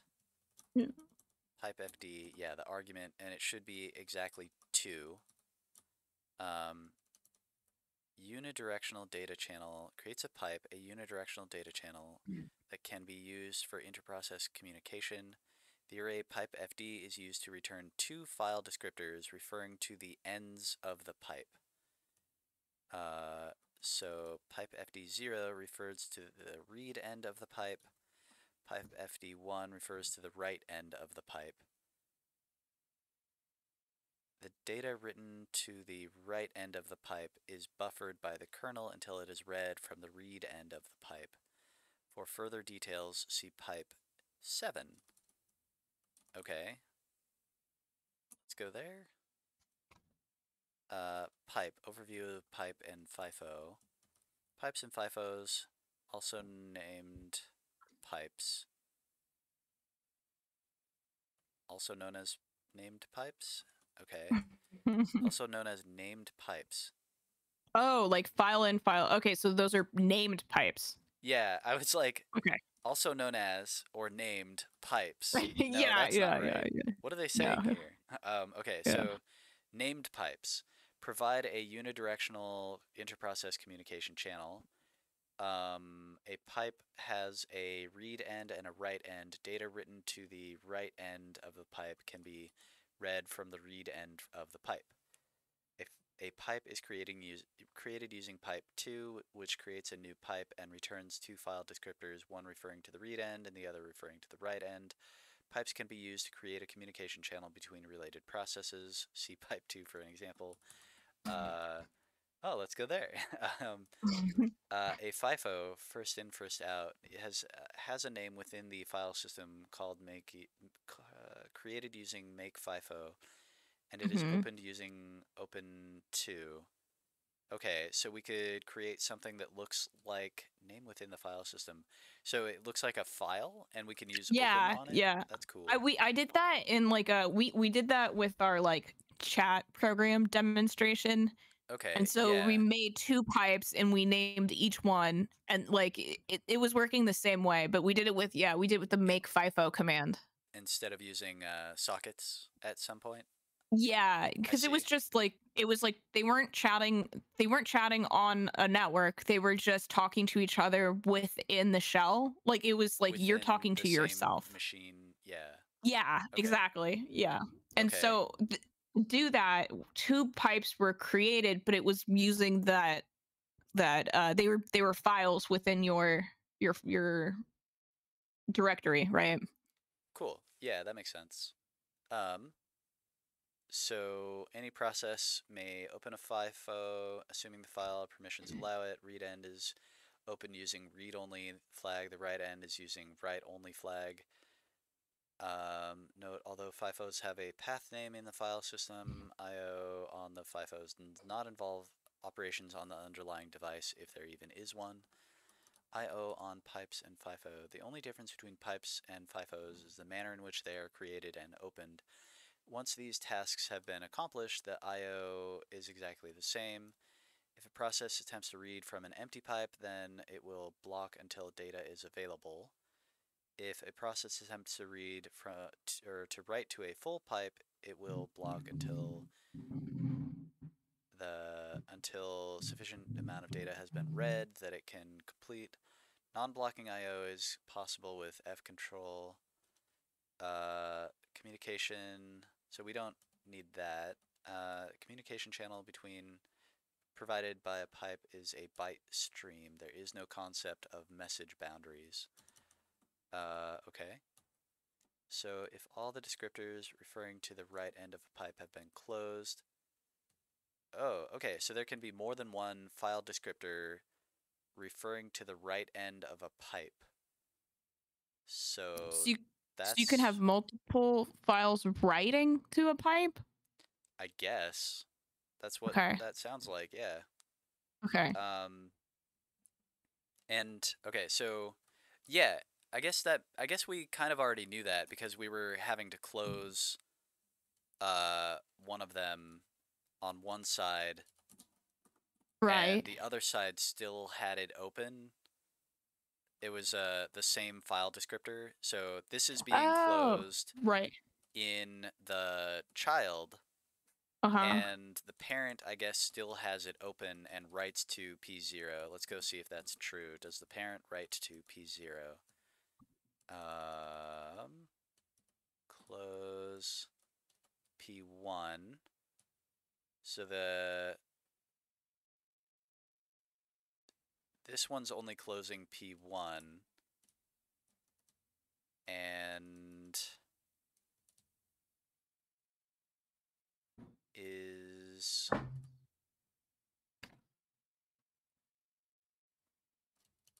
P0 is duplicated to here. I don't know what dupe2 does. We're copying this file descriptor into our own Into I, standard in. yeah. That's what I'm pretty sure. Okay. So our own standard in is that must be the right end because or no, that's the read end. Yeah, pipe FD0 is the read end of the pipe. Okay. So the child closed the read end of this pipe because we don't want the child to read input that was intended for the parent, Okay, yeah, but that we makes do sense. want the child to read from stuff that the parent outputs. So then that should mean that P0 or P1 gets duplicated into 1. Do we dupe to FD in? Yeah, dupe to P1 to 1, and Wait, where is that? that's around 329. Oh, I went too high.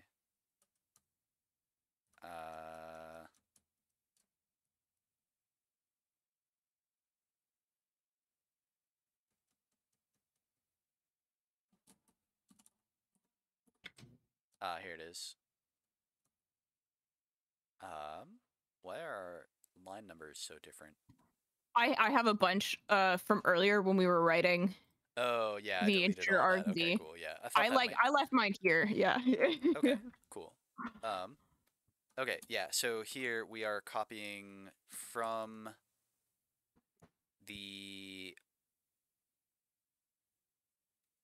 read end, or the write end, Right, into copying from the the right child end. process's write. Yeah. And then we close this one, and we still have this one, which is a reference to that end of the pipe. And we want this one to be that end of the pipe and not this one, because all of the code that the child writes assumes that this is where the right end of the pipe is going to be. Or sorry, yeah. Yeah. So, okay, so we create a pipe, and then we link one end of the pipe. So the read end of the pipe is P0, right? Or is that the right end? The We aren't read going to end is use the read end of P0. the pipe. Yeah, okay, so the Yeah, child P0. doesn't need to read from that pipe. This is a pipe between the parent, from the parent to the child. Yeah, yeah. So the... Wait. That seems like the child should be reading from that pipe, doesn't it? But it works the way that it is, right? This is working, and this matches up to the way um like the assignment when it was done, like the answer like guide. So Okay. Yeah, so am I don't know if I... drawing a picture would help. I don't know. Yeah, maybe. Um, but, okay, so do I have paper? I do. Do I have a way of drawing that I could share at the same time? I don't know if like the little like whiteboard would work. I don't know. Um,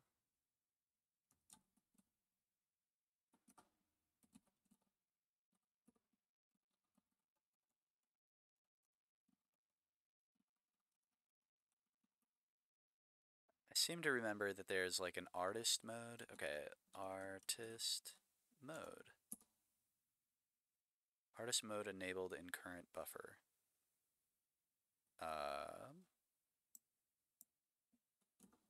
Okay, I don't know what that means. Artist mode. Read only. So if I go to a scratch and then I enable artist mode.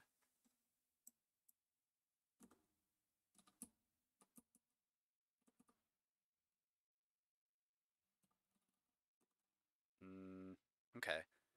I'm not sure how artist mode works. It would be cool if we could Yeah, do that's that, okay. but let's go to the drawing board. Yeah. Okay, so we got man to do pipe. Man 7 pipe? Pippi. Pippi Longstocking. So pipe 7 pipe creates a thing. So this was talking about how to read and write. So which end of the pipe is which? I think we actually do want the section 2. Pipe 0 is read end. Pipe 1 is right. I will remember that eventually. So pipe FD 0 refers to the read end, pipe FD 1 refers to the write end of the pipe. It No, just this stuff sounds takes weird. time. It takes time, yeah. Pipe fd0 equals read, and pipe fd1 equals write Right. Yeah. end of the pipe. And then we have the so we want to set up the parent and the child with a pipe in between them. Yeah. Yeah. Yeah.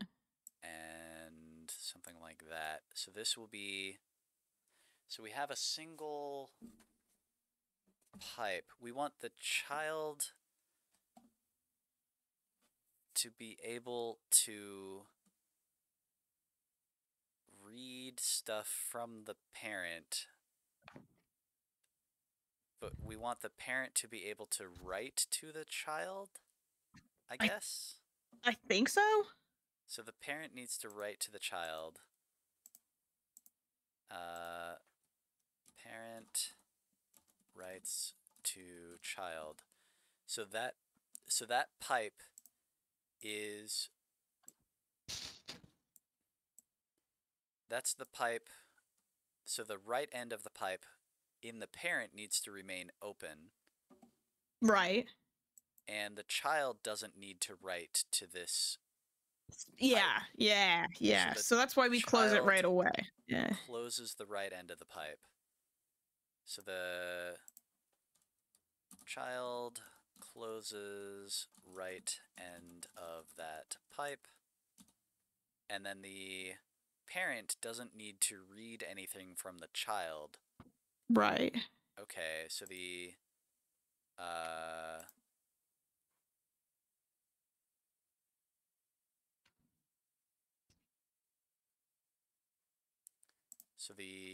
parent closes the read end of that pipe. Okay, and then so the parent writing to the child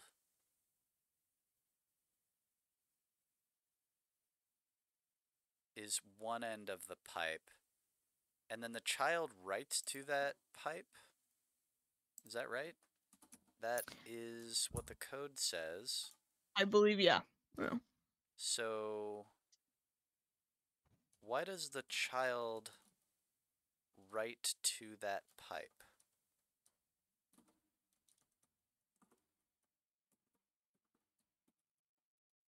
Why not? Yeah, why does the child write to the pipe? We're duped to fdout. Where did fdout come from? Let's see. We're outputting output file name? Wait, where does that come from?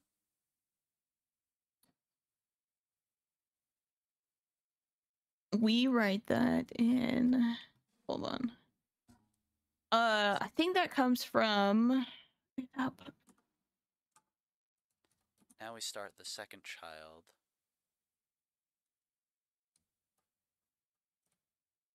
So it's after the piping. Handle Input file pipe handle command. pipe command. Yeah.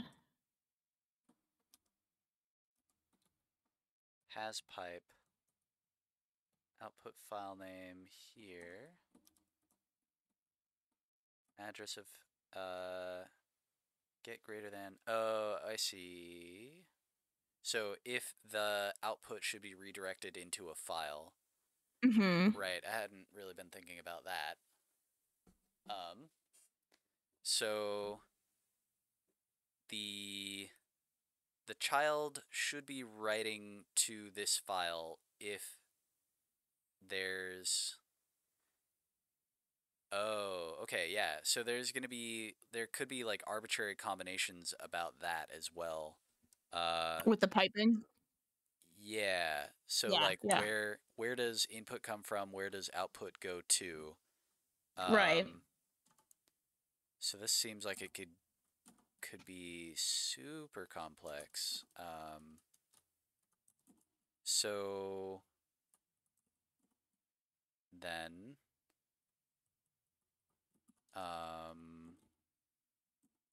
greater than writes to the file instead of the screen. Yeah, when you're redirecting Problem with the input file name, get less than. Problem with output file name. These are very descriptive So names. That's very nice. yeah, those were ones that we wrote. Yeah. Get That less was our than. error checking. I figured this. Yeah. They're very, very verbose, but in a good way. Yeah. Get less than, like, maybe after getting more comfortable with this, I might start to do shorter names, but Oh, totally. Yeah. get less than input file name. So that's if there is a less than, then we put Yes. that there. Okay, so there's a possibility that we are reading from a input file name, and we could also be writing to an output file name. Yeah. So that complicates the whole pipe handling thing. Mm-hmm. So let's go back to handle pipe command. So we were in the middle of tracking. So we have P. P is a pipe, and we're forking to create. This is the parent, isn't it? The first process that we fork is going to be the parent, and we want to set up communication between the parent and the The child. parent and the child. But we're saying if PID equals fork equals 0, isn't 0 right? So the child? yes. Okay. The shell is starting two processes. Yeah. And I think the first process that the shell starts is the parent of the second process that the shell starts. Okay. So we're going to have,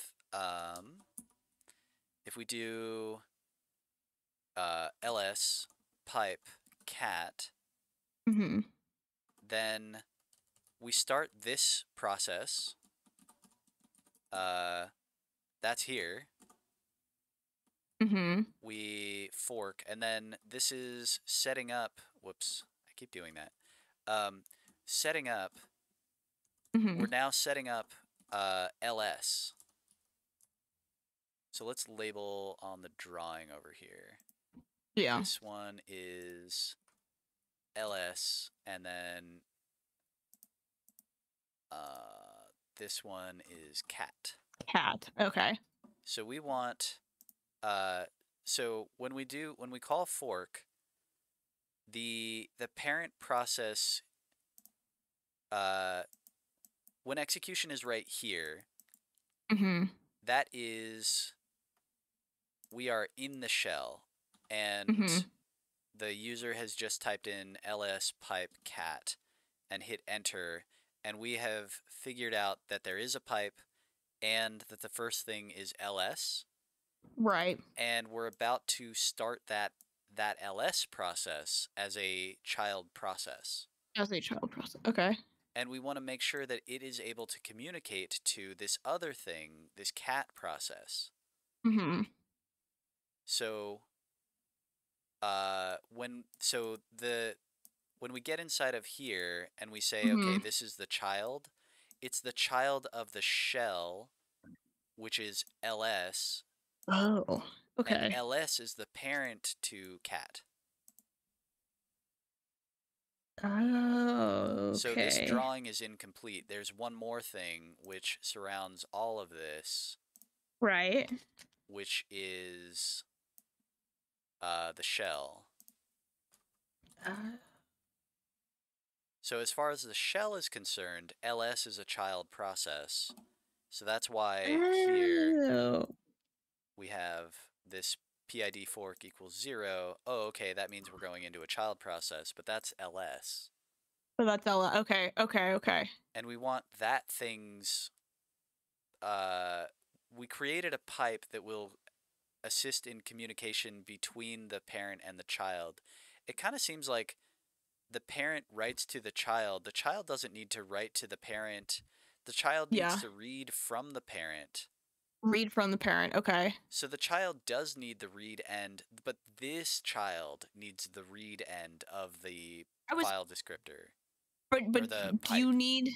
Yeah, do you need a pipe to do? Because it's unidirectional, right? Like or like one way data Yeah, transmission. what they Yeah. mean by unidirectional, it's two unidirectional things. Okay. So the There's always a uh, read and write end, yeah, so and that's like each it's one is transmitting unidirectional. data one way. Uh, it's unidirectional because one side of the pipe Okay. writes and the other side of the pipe reads. Right. So in that sense, it's unidirectional. Yeah. Okay. Um, so the parent is going to write to the right end of that pipe, and the child Right. is going to read from the read end of that same pipe. And then if the child wants to, if the child then wants to read from the parent,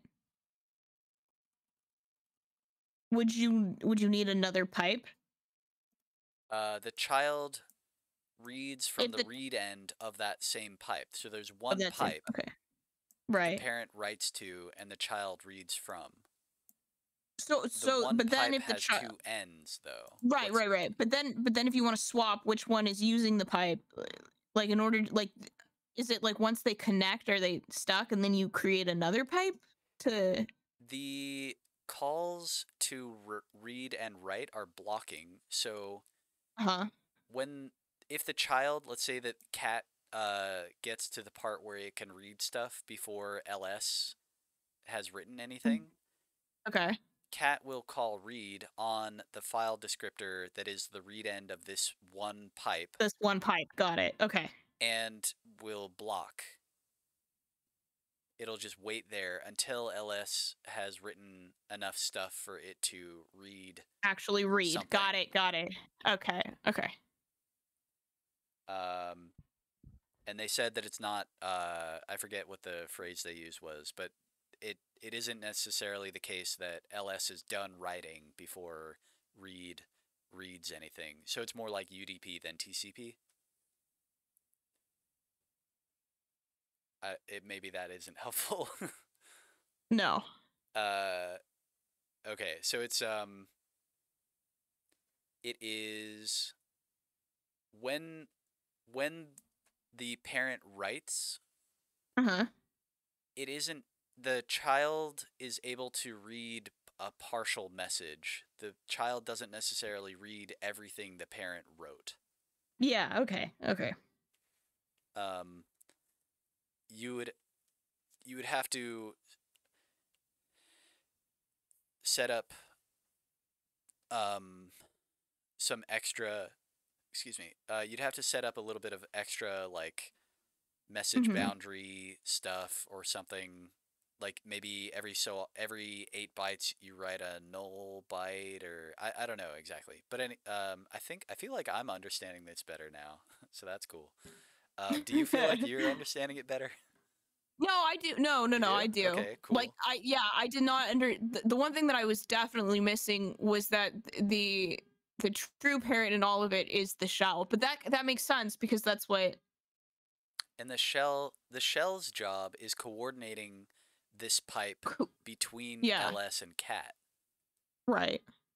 Uh, so yeah, I also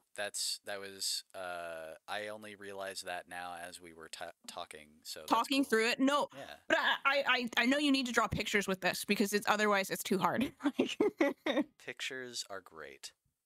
Um, I really wish I knew how to draw pictures inside of Emacs. I also wish I could play videos in here because when I tutor Mhm. people, every once in a while, like this morning I was tutoring somebody with Pygame, and the Pygame window launches and then the screen recording doesn't is Oh. unusable. It doesn't we can't tell from here what happened. Mhm. It'd be nice if it showed a little window inside of here. I don't Yeah. know how hard that would be. Hopefully not that hard. Mhm. Maybe I'll get that going at some point. Um, it is possible, though. I know at least that much because I've seen other people do crazier looking things. Right. Like run a full on, like, you know how I have the browser? Mm-hmm. I've seen Yeah. people run full on graphical browsers inside of Emacs, Oh uh, wow. which is pretty cool. Uh, yeah. So yeah, if so the this is the I'll just put a comment that's like this is Yeah. ls and Yeah. uh so we say that we started. Oh yeah, I think we don't really need this. You don't need this. I had just I was getting it Just to work. oh, because you Yeah. were like, why is this not working? Yeah, so I Yeah. pulled in the Okay. example print statements to see what was going on, and I'm like, well, my pipe, like, it's happening. Like, what? Yeah. Let's see. Deleted leftover else statement, relic of debugging. Cool. Oh Now to yeah, start the that was second another child. thing. Yeah, Okay, yeah, so this one is cat. Okay. So so ls needs the right end of the pipe because it's going to write to the pipe whatever information it has, it'll yeah. write to the pipe. Mm-hmm. Okay. So it closes the read end because it's not going to read anything on this pipe. It is only writing whatever it would output to standard out. It's going to instead output to Output. this pipe. Yeah, yeah. Okay, Okay. So we're that makes sense to me. closing. Now this makes sense. This is the read end of the pipe. The ls closes the read end. I wrote this note. Okay, pipe fd0 is the read end. Okay, good. So it's closing the read end of the pipe. Uh, we aren't going to use the read side. Yeah, so we had this note. I don't know. It didn't really. I don't know if I really believed it before, like I do Yeah. now. Now you believe it. Okay, okay, Now okay. I believe, and this makes More so. sense. Oh no, this is yeah. This also makes sense, but this is about like the input file name. Input file name does not exist. If input file name. So we change the input for this Uh-huh. process, but we're not worried about that right now. We're just worried about pipes. So Pipes. Okay, yeah, the yeah. right end of the pipe is copied into LS's so Right. Okay. ls now so this line means when ls does output, it'll go to the pipe. That's what this means. So this means okay, hold on, wait. So it's Waiting. taking this is the right end of the pipe, and this is standard out, right? Isn't that what the one stands for within dupe? Yes. Okay, so it's putting the standard output into the pipe right end? Uh Or is it the other way around? It's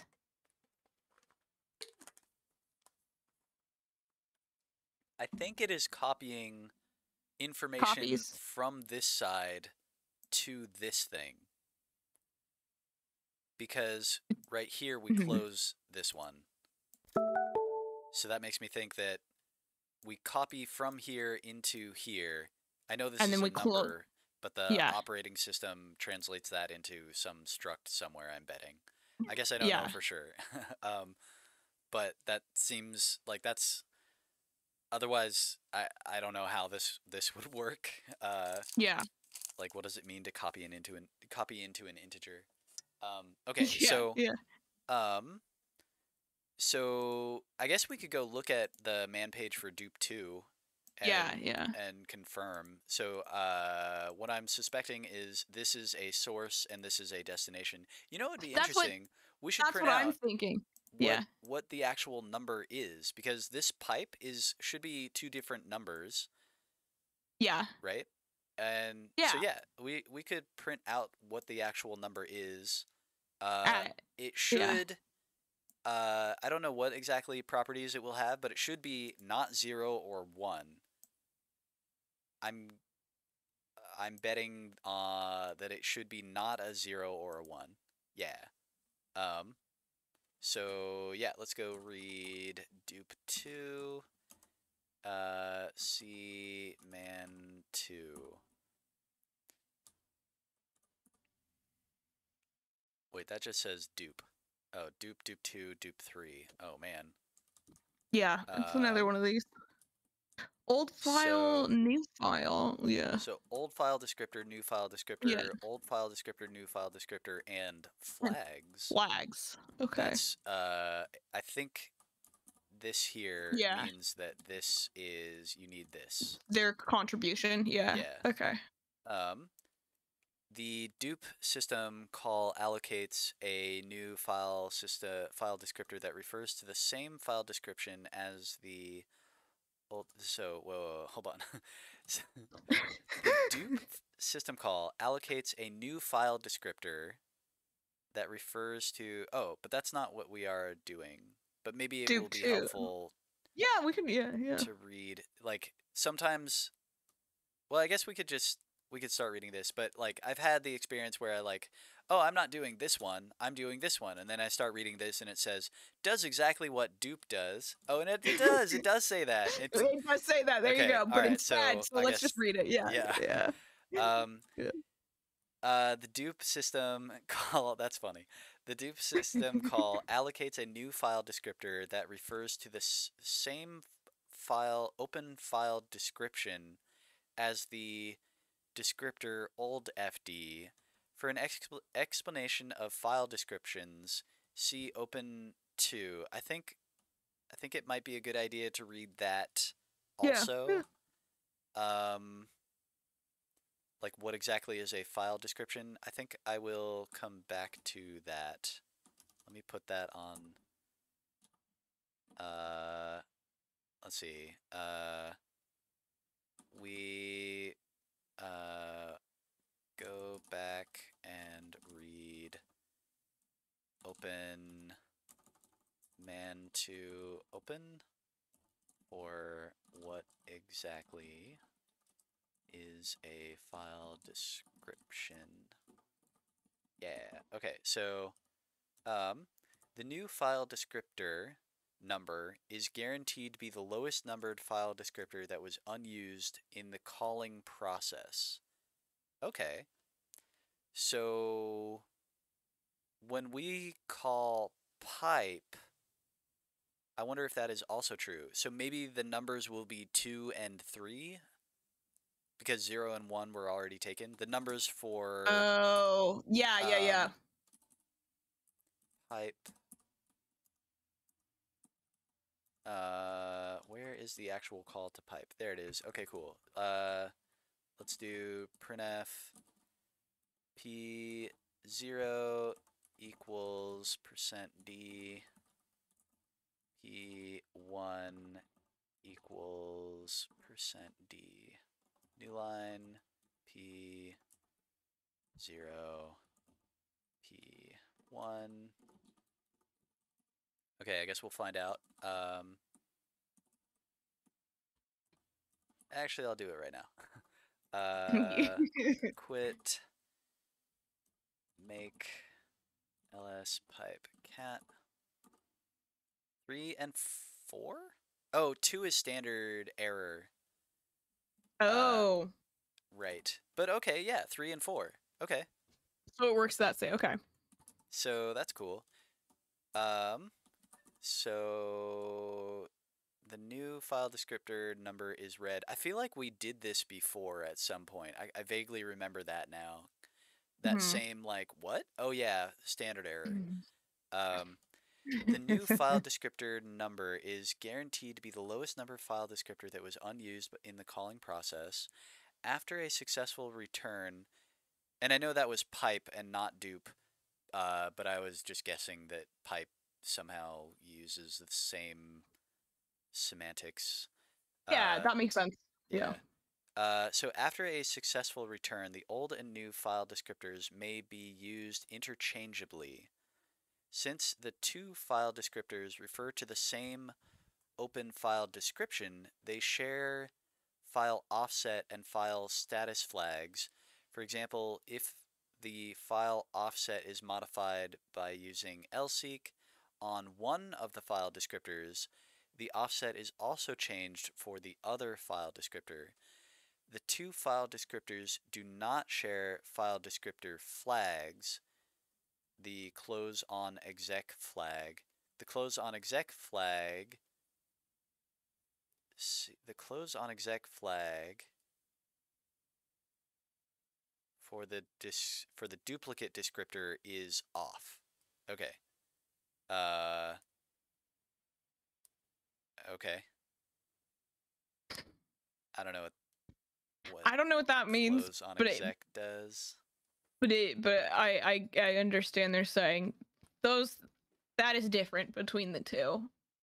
And for the duplicate descriptor is which one counts as the duplicate? Is it the new or the old? I assume new. What is dupe? So dupe takes in one argument, Right. and that's the old one, and I'm guessing it Right. returns the new one. That's what I'm right. That's what I'm trying to. After a successful return, let's see, return. I don't. I don't see something that says that the return value. Yeah, that's just me being like picky as that's like my grammar obsessiveness because it's just just on success, these calls return the new file descriptor. Which I assume is treated as the duplicate. Yeah, the new one. Yeah, that's what I would guess. It just doesn't explicitly say. Doesn't matter. I'm being nitpicky. I just wanted to make sure I'm following it. Yeah. I think sounds like the old and the new file descriptor. The duplicate is the one that has the duplicate has this set to off. Yeah. The new one. Yeah, okay. For the blah flag for the duplicate descriptor is off. I think the duplicate is the new one. Yes. It's the new one. Yeah, that's what I'm guessing. Yeah. And then dupe2 does the same thing, but you can say where the destination is. But instead of using the lowest numbered unused file descriptor, it uses the file descriptor number specified by new FD. In other words, the file descriptor new FD is adjusted so that it now refers to the same open file at description as old FD. So when we call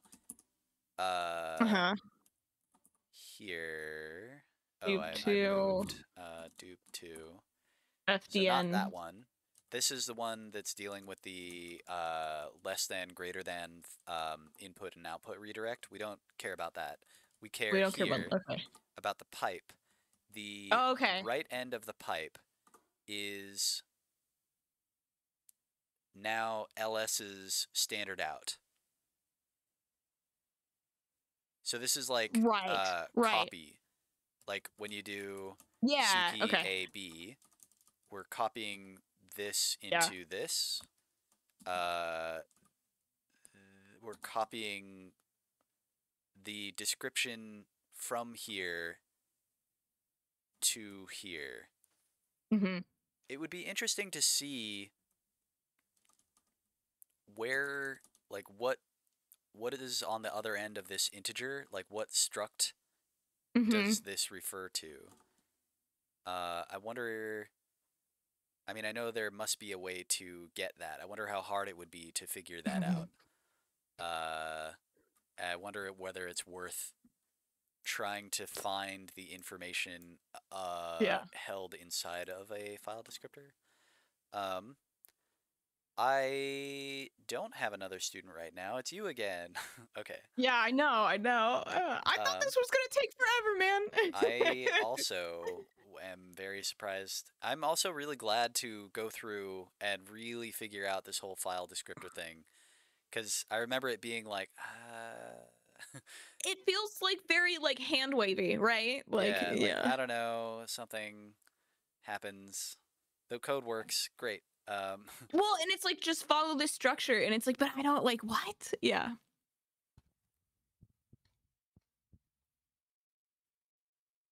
So let's see. Dupe2, but instead of using the lowest, in other words, the file descriptor is adjusted so that it now refers to the same open file description as old FD. If the file descriptor new FD was previously open, it is Hmm. closed before being reused. The close is performed silently, i.e. any errors during the close are not reported by dupe2. Okay. So standard out might already have been open in this child process by the time we get here. Hmm. And if it was already open, It just closes it. it just closes it. And if closing it causes an error, we don't get that Nobody error. knows. Yeah. Nobody Okay. knows. But I feel like that's fine because we haven't even done this yet. So we haven't written Right. to standard out at all. Hmm. Well, we have here, but uh, ignore that. Um, well, it returns right here, so yeah, it won't get here. Right. Um, Right. yeah. Okay, so the the pipe, the right side of the pipe is now the current process's standard out. The information Hmm. about the right side of the pipe is now in the current process's standard out, and then we don't. So this close doesn't actually mean close some.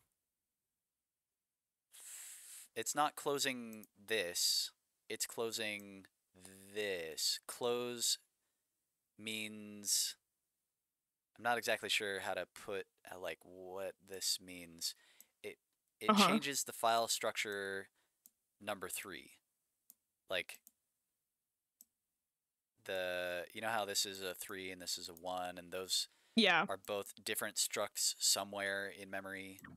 Right. This must it must be that this closes close means modify the struct, and we have this other Oh. struct.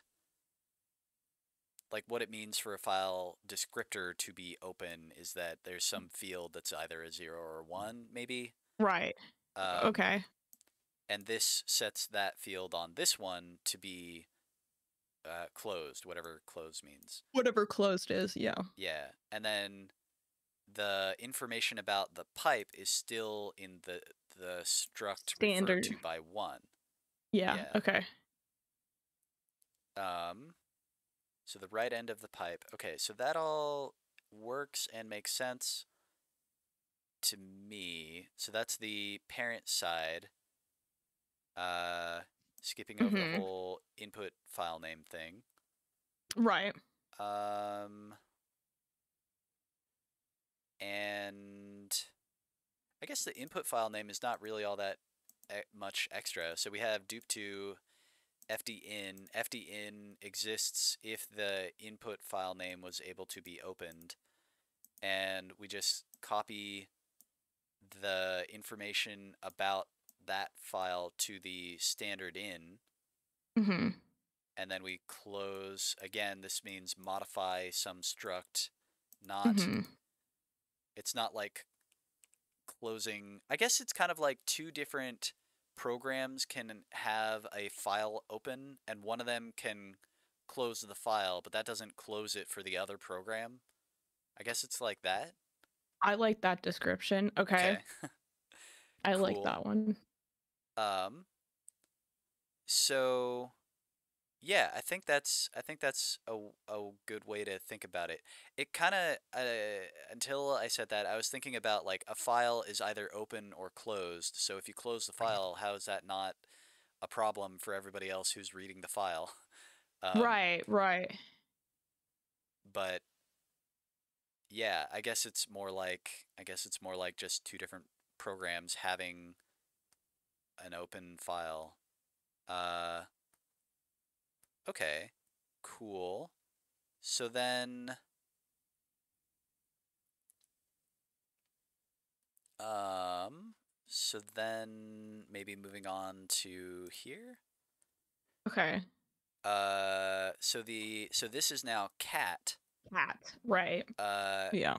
cat is we do another fork, and then we in the cat process, or what will become the cat process, we can close the right end of that pipe because we don't want to write back from cat back to ls. We just want to read stuff from ls in cat. And also, even if we did write stuff, uh, ls isn't reading from this pipe anyway. Right. So that makes sense now. Mhm. Mhm. Uh, this we'll skip. And then here we are saying that our standard in is the read end of the Mhm. pipe. Okay.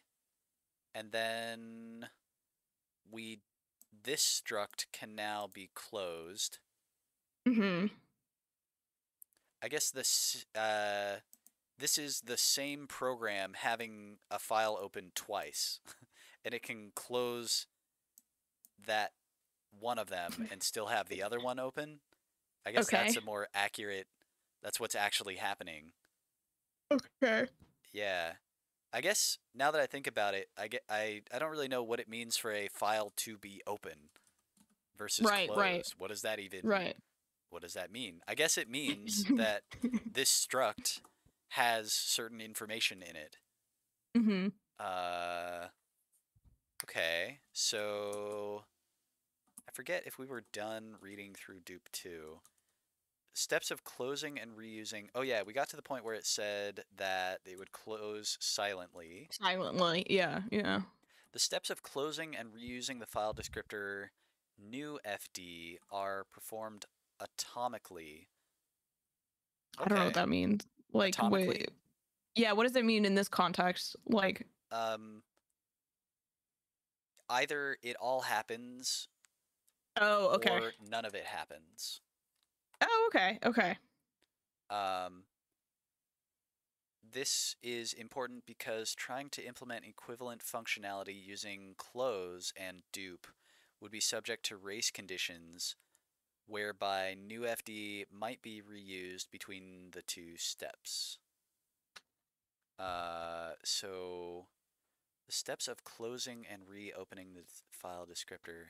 Oh, okay. So I think it's talking about if the destination file descriptor was already open, uh, then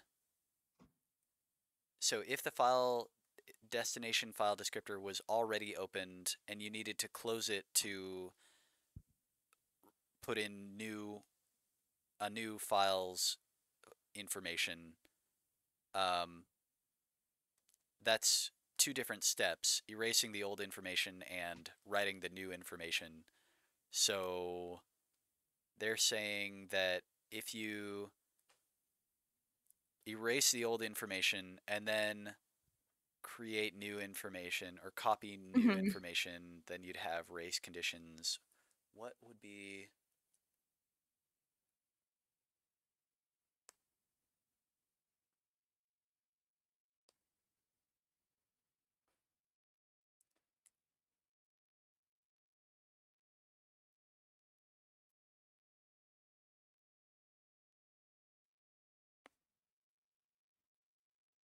I'm not sure what that is talking, like what would the issue be, whereby Like in the new example that they FD give. might be Yeah. reused between the two steps.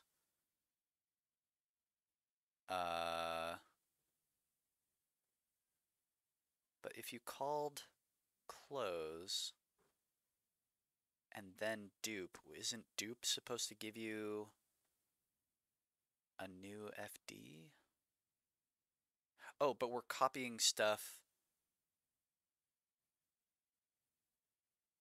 from one FD to another, which is not what And dupe does. Okay. What? and like new FD and old FD like refer to the same thing, right?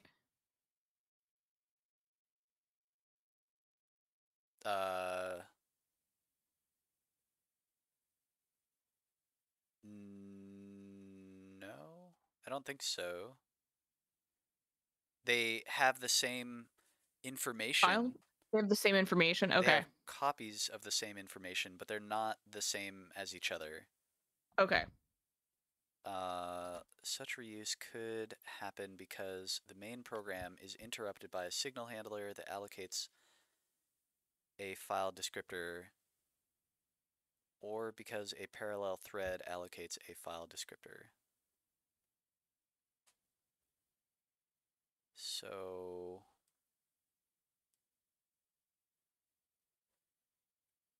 oh, because we're copying into a specific file descriptor, that if we closed it, oh, yeah, okay, because we're copying into a specific file descriptor, we might try closing that file descriptor and then calling dupe and hoping that it gives us back that file descriptor that we just closed, Mm-hmm. because the one that we just closed in theory should be the one that we get back from dupe, because dupe gives back the lowest number. Mm-hmm. But the thing that called close might get, and then calls dupe, might get interrupted between calling close and dupe. And the thing that interrupts it might also call dupe.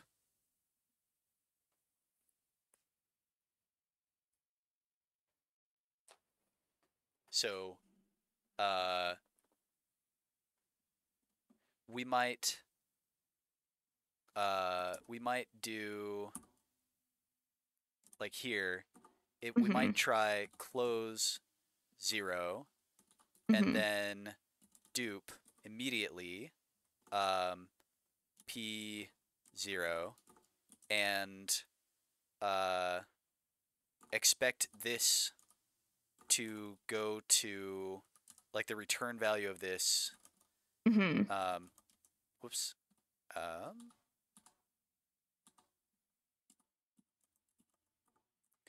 We might expect that FD must be 0 because dupe has to return the lowest next available integer. And if we just close 0, that should make 0 available, and that's the lowest integer. So if we call dupe, but it might be that, actually, so does that make sense so far, what I just said? Yeah. Oh, okay. Um, so we might call close, and then execution gets suspended right here, Right. and then some other thread in the Mm-hmm. same process calls dupe right here. And that Mm-hmm. other thread would get the file descriptor 0. And then when we resume and then we call dupe, we'll get file descriptor 3 or whatever. Mm. Okay. So we can't do this unless we like did some sort of lock and then unlock, Right. and we could do that, and then it would work. But dupe 2 does that internally, I guess. Okay. Okay. It calls lock, closes this if it's currently open, then and what closing means must be just deallocating and then putting this number in a list of numbers that are available. Mm-hmm. And so that list must be also guarded by mutexes and thread Right. safe and stuff. And then it creates a new struct into which it copies all the information from this one, and then it puts that new, it says, okay, this number is now not available anymore, so it pulls it back off of that list, that keeps track of the open or the lowest available file descriptors, or the maybe instead it's a list of in use file descriptors. That would actually be easier to do. You can't keep track of all the unused file numbers, the all infinity of them. Uh, Unless there is actually such a thing as a maximum open file descriptors. I wonder I wonder if this has something to do with that. Like you, for some reason, I don't know exactly what the deal is, but there's a Mm-hmm. maximum number of file descriptors that a process can have. This comes up every once in a while, Okay. with like xargs and find and exec. Uh, if you There's a function that you can do where you say that you want to like find every file that with like the file name has, or the insides of the file have some string inside of it, um, Mm-hmm. and when doing that, you can run into the max open file descriptors has been reached, so it just dies. um, I'll have to. I think I think maybe that would be. We could look into that later. Uh, what about max open file descriptors? What's that even about? Okay, cool. So going back here, I think I understand the race conditions. Mm-hmm. Do you feel like you understand the race conditions? Maybe. No, I'm rereading it. Hold on, hold on. Okay.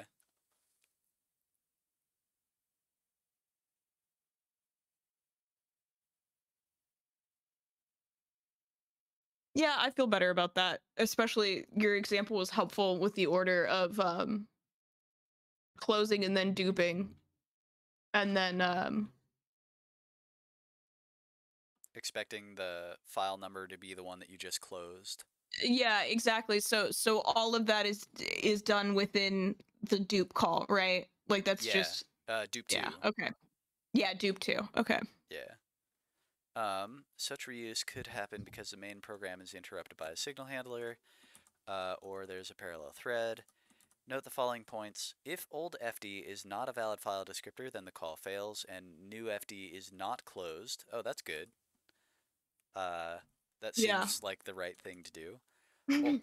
If old FD is a valid file descriptor and new FD has the same value as old FD, okay, so if you tried to copy it into itself, I guess, Right, right, right. accidentally, I guess I could see that happening if, like, you have an array like this and then Uh-huh. a number, like, maybe you didn't realize it that this ended up with this number at Yeah. that spot, because maybe the code is less straightforward than what we have. Right. Absolutely, I could see myself doing that. Yeah. Okay, and that's dupe 2. Dupe 3 is the same as dupe 2, except that um, the caller can force the close on exec flag to be set for the new file descriptor by specifying that. See the description in there for the reasons why this may be useful. Okay. If old FD equals new FD, then dup3 fails with an error e invalid, as opposed to just returning the new Returning FD. new FD. Yeah. Yeah. Yeah. I feel Okay. like that is a good idea. Yeah. Yeah. Also, this naming scheme, magnificent. Dupe is the one that takes in one argument. Dupe2 takes in two arguments. Okay, that's good. Right. Dupe3, two arguments. Oh Three. no, I guess it does take in three arguments. Three The because the flags. flag, right? Yeah. Yeah. Yeah. So yeah, perfect. That's a great naming scheme. It actually is a pretty good naming scheme. Um, three. Okay, so then that's what dupe2 does. Okay. We've kind of been ignoring close and Close. open. I agree. Yeah. Do you want to go read those? Yeah, why not? Okay. C man to close, and we said that we were going to read open as well. Yeah. Close. How current piping works. I feel like we've done that. Yeah. We haven't done an arbitrary number of pipes, although I feel like that I don't want to is open that box yet. it's more it feels more approachable now. Like I understand. I feel like I could make some headway on it instead of being Yeah. like yeah. Completely lost. Yeah. So something about like a linked list maybe and we add pipes to it. Oh, that's cool. Super cool. I like, yeah. Okay. And then, okay, so man to close. Let's go read through that. Close file descriptor. Close a file descriptor. That's from Unistida. Close a file descriptor. Closes a file descriptor so that it no longer refers to any file and may be reused. So the number may be reused. Any record locks held on the file it was associated with and owned by the process are removed regardless of the file descriptor that was used to obtain the lock. Yeah, I was just thinking, so what if you have more than one file descriptor for the same file and you close one of them? I guess that means that you lose any locks that you had on any of them. So I don't know exactly what a file lock is, but that seems like kind of a bummer. Like if I had a lock, I would expect to have that lock until I release that lock. Unless you, yeah. But this kind of seems like some other thread could release that lock behind my back. Right. If you tell it to close. Okay. I see. Which. So like the close call like supersedes that lock. It sounds like if you call close on some file descriptor, then any locks on that file are just lost for all gone file descriptors pointing at that same file. This F control, whoops, has come up a few times. So maybe it would be good to go into F control. So if the FD is the last file descriptor referring to the underlying open file description, so I want to see what is a file description? What's that? That's what I've been, I wonder. We can jump into that one. Yeah. Yeah. I don't know what we would read. Go back and find out what a file description is. For example, from man to close? Yeah. close. And probably open. And if it's the last one, referring to the open file description, the resources associated with the open file are freed. Okay. And free is the counterpart to malloc, so this must mean that the dynamically allocated struct, this must mean that there is some dynamically allocated struct, and that memory whatever is it freed. is getting Yeah. freed. Yeah. Okay. So the resources associated with the file open file description are freed. If the descriptor was the last reference to a file which has been removed using unlink, the file is deleted.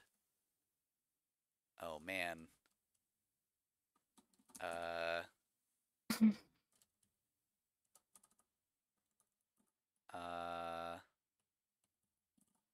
Unlink.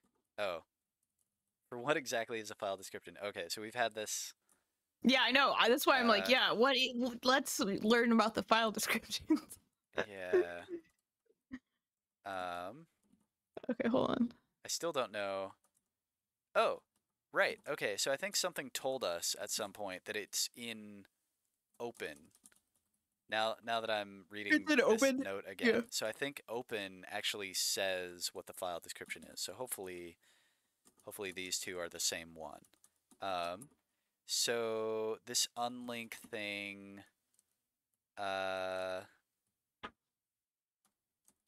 unlink. We did this now. So I'll put that up there. 0 on success, -1, and then error no is set. EIO. An error occurred.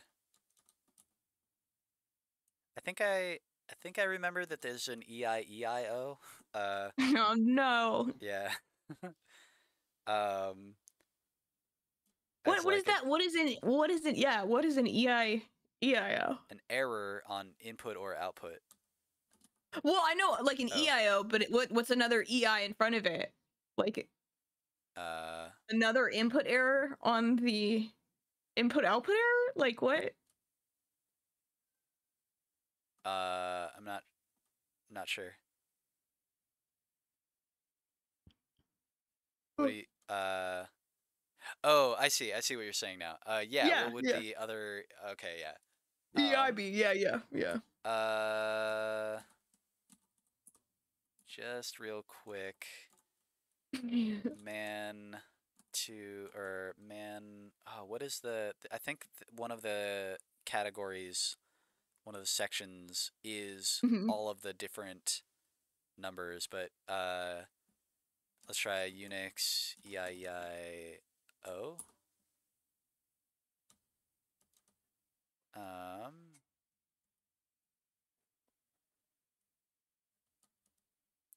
Nope. That took too long. Yeah. Evidence-based International Early Intervention Office. Well, there you go. There's one EIEIO. Okay, so not that one. Okay, so let's go to the open command. Yeah. Open create. Open and possibly create a file or device. It's in one of these places, and it's open on a path name and flags, or path name, flags, and mode, and create is on a path name and a mode. Given a path name for a file, open returns a file descriptor, a small non-negative integer for use in subsequent system calls. Okay, so all of these system calls will know that integer refers to something. The file descriptor returned by a successful call will be the lowest numbered file descriptor not currently open for the process. By default, the file descriptor is set to remain open across an execv i.e. the fd-clo-exec file descriptor flag is described. fcontrol is initially disabled. The new file descriptor is set to remain open across execv, and we are doing an exec. I think this means the whole family of things, and not just Like execve. just the whole family of like exec And calls then or exec v calls. I Like think my guess is exec and then anything. anything. Okay. Is initially disabled. I wonder if that's why we need to close the other one. Does that have something to do with, like, why don't we just leave, even though we're not writing on cat, we close the read side of the pipe, but like, who cares? Why does that matter? Yeah. Maybe. I remember it mattering and things didn't work unless Things didn't work unless you closed it. Yeah. it was Yeah. closed. So maybe this has something to do with that. Right. Can be used to change. So clo-exec flag can be used to change as default. The file offset is set to beginning of the file else seek. The file offset is set to the beginning of the file on open. Okay. Call to open creates a new open file description and entry in the system-wide table of open files. Oh, okay. So okay, so there's a system-wide entry of all the different files that are open. So it must be that each process has a file number, a file descriptor, and the combination of process ID and file descriptor ID uniquely identifies an open file. Okay. So that way, if multiple files open the same file, the operating system, or sorry, if multiple programs open the same file, this is how the operating system coordinates between them. It just has one struct with all the open files there are. Okay. And this entry records. So the file description is one of many in a system-wide table. Yeah. And it records file offset, file status flags, which are modifiable via fcntl, that other one that we keep seeing. Yeah. Okay. A file descriptor is a reference to one of these entries. Oh, is that it? That's so the description is the file offset and the status flags. Oh. Okay, I guess that's it. So the file offset, where the cursor is in the file, and the status flags, whether it's opened read, read write, or other flags, like write only, or yeah, whatever all those things are, whether or not it stays open when the file descriptor refers to a file description. Oh god. Okay. And the file descriptor, the new file descriptor is set to remain open. Are these... So the file descriptor is just a single number, and it refers to one of these file descriptions. So yeah, it must be that the file description also, one of the flags that it contains is whether it stays open across execv. Okay.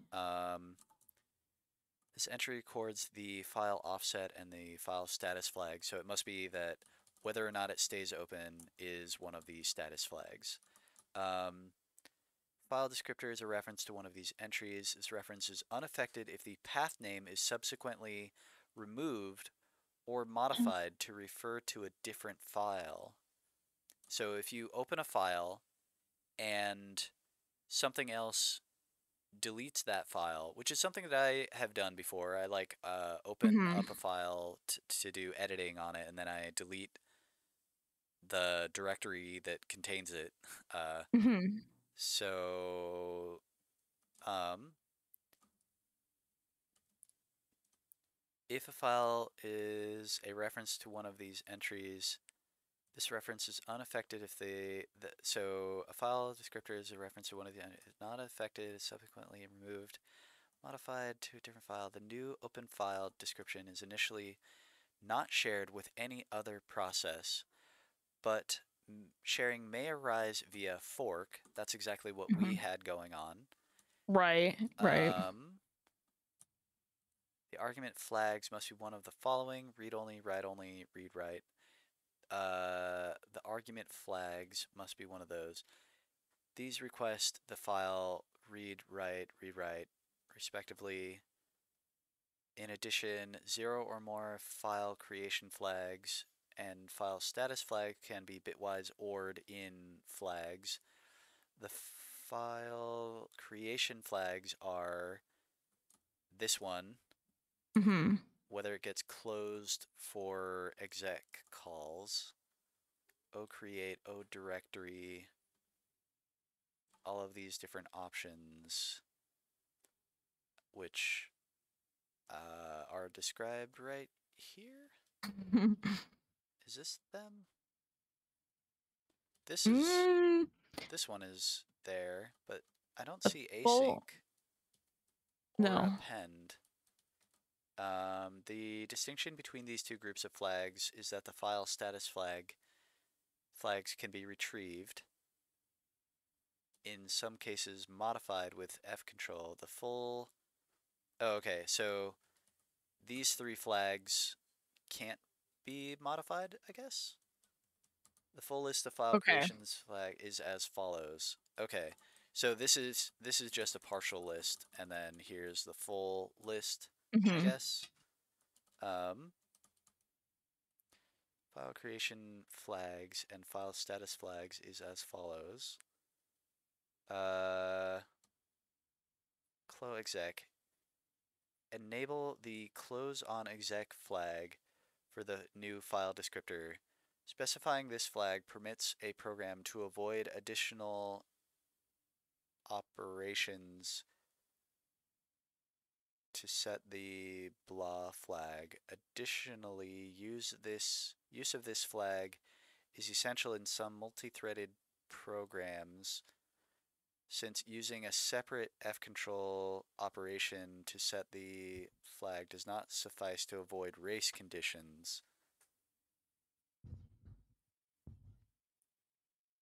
where one thread opens a file descriptor at the same time as another thread does a fork plus Mm. execv. Okay. Is that the situation we are in? I don't know. So, but why does it matter if more than one thing has it open? Mode specifies permission. Following symbolic constants provided by mode. Okay.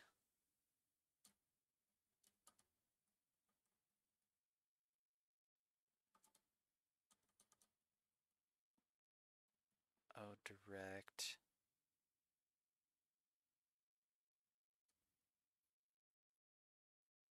Okay, so here's a bunch of other flags. Okay, so that's a file description is where the cursor is in the file and which of these flags are set.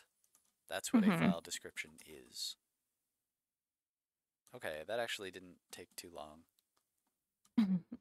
And that is this one as well. Mm-hmm. Um, I'll be right back. I'm gonna go use the restroom. Mm-hmm.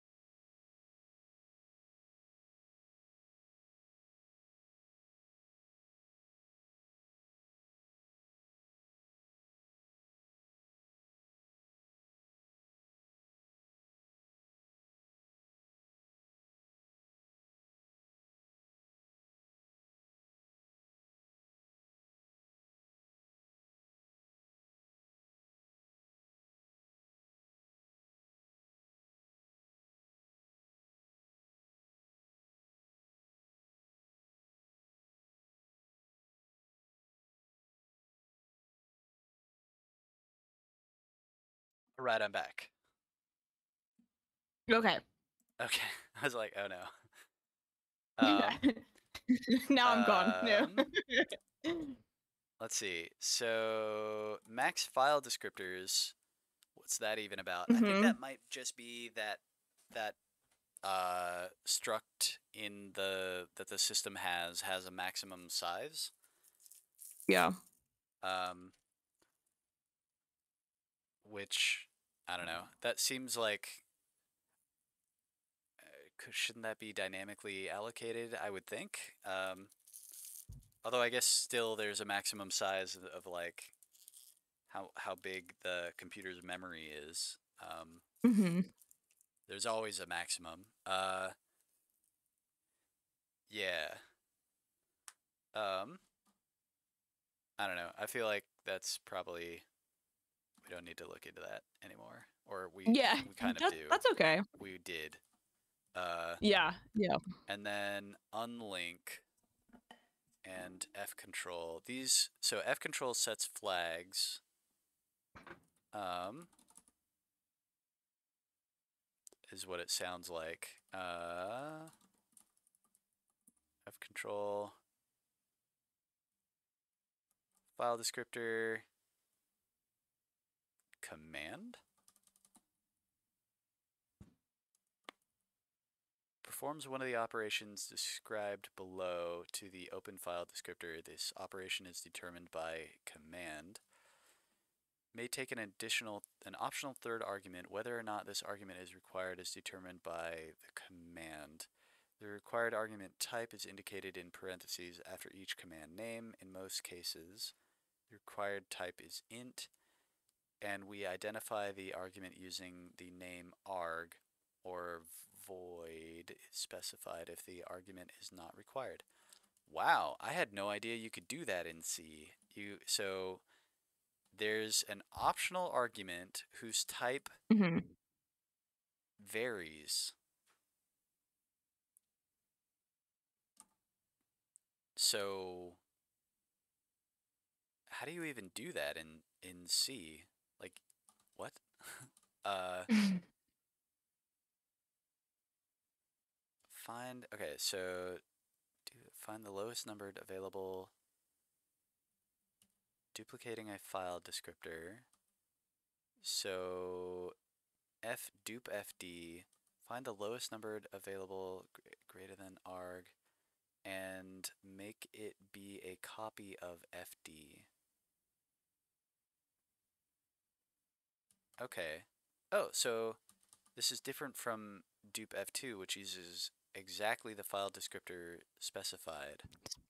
Find the lowest numbered Okay, because you. available file descriptor greater than or equal to the arg. Okay. Okay. See dupe for further details. What? When would you want this? Find the lowest Which is greater than or equal to arg and make it.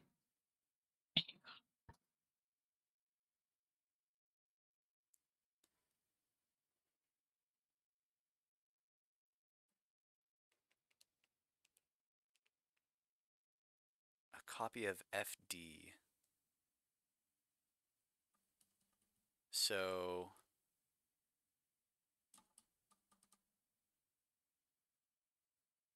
it might be that the file descriptor that you pass in hmm the lowest numbered available file descriptor.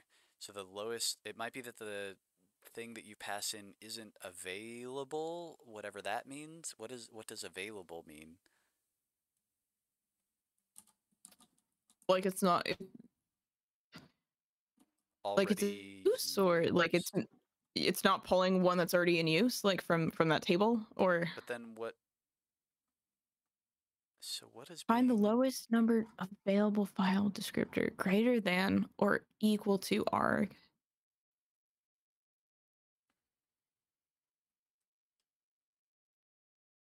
um?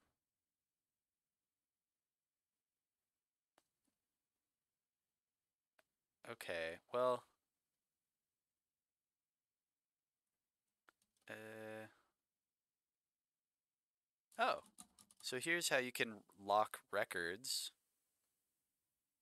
I remember thinking that there must be some sort of locking going on, so flock. File lock. Well, yeah, file lock. That's good. I like that. Um,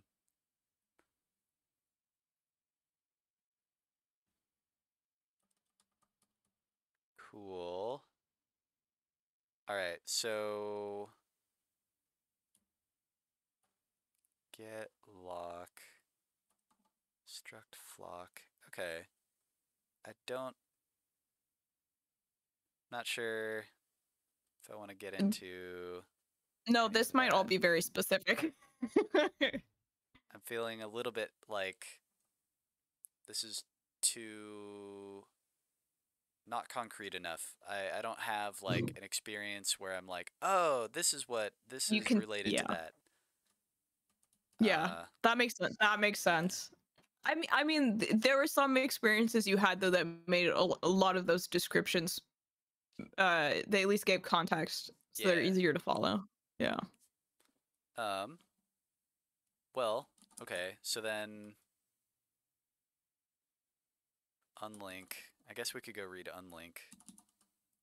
Um, and then I guess I had that twice. So, oh, that one we don't need anymore because we have what a file description is. Man to unlink.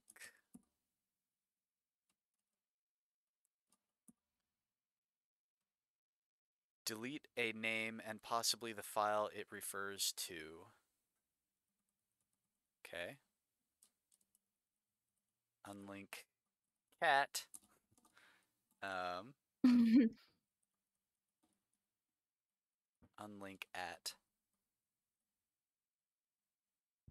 Unlink deletes a file name from the file system. If that name was the last link to a file and no processes have the file open, the file is deleted and the space it was using is made available for reuse.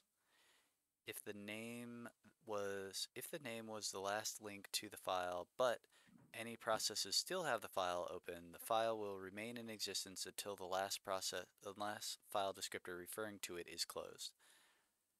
If the name referred to a symbolic link, the link is removed.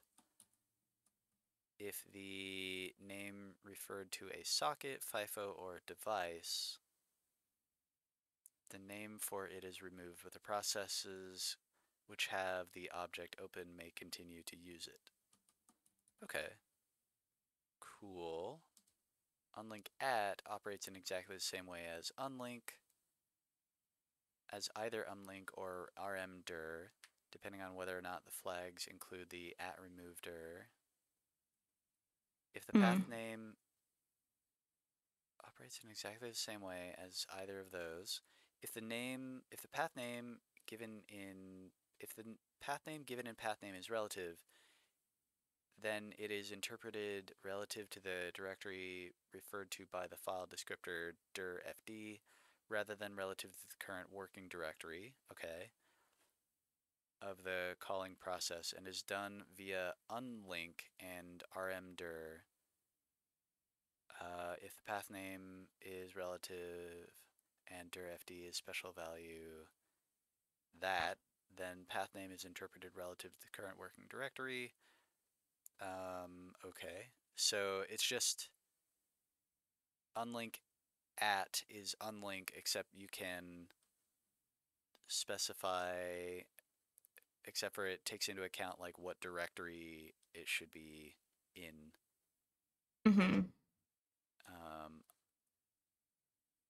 And then error is set.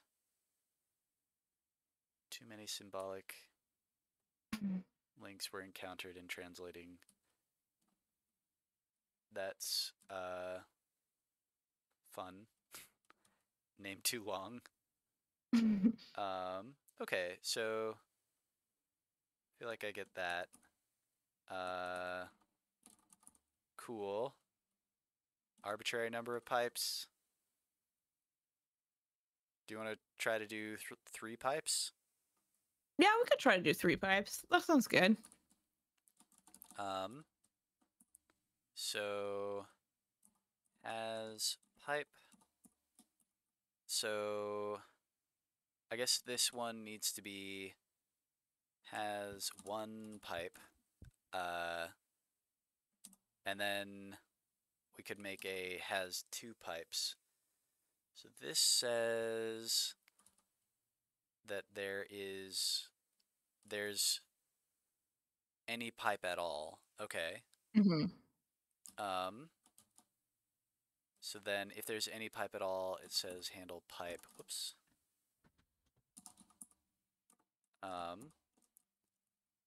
And I think we should do, or maybe we could do inside of here has one pipe, argv, and then do this, and else. There should be if has one pipe.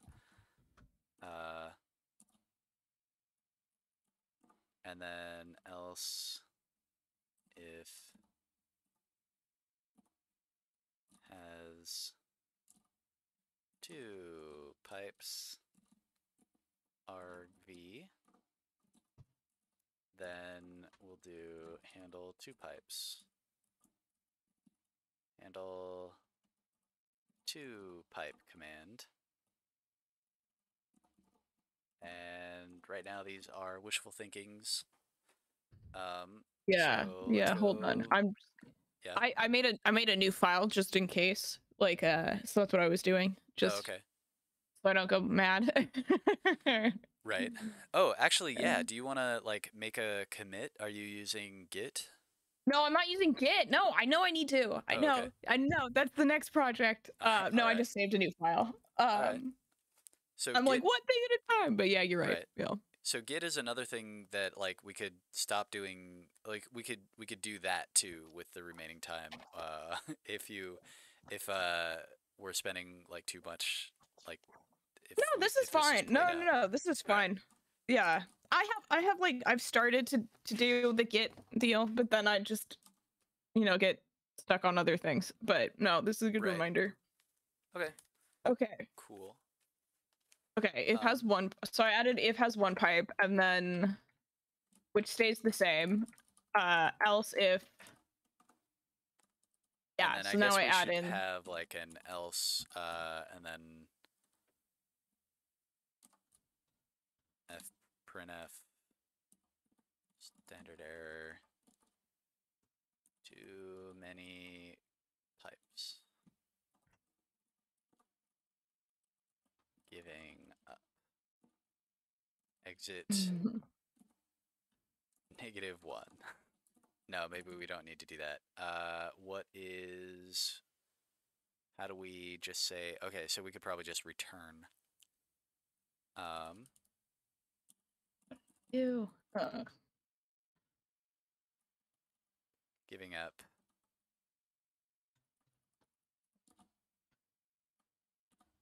Without doing anything. I don't know. Something along those lines.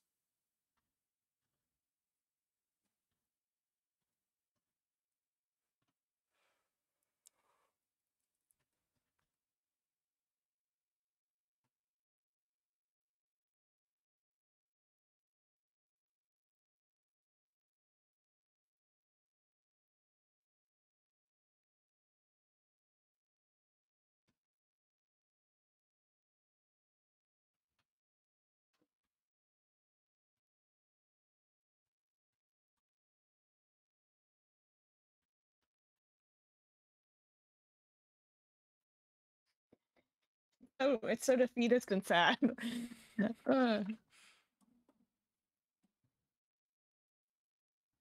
Yeah.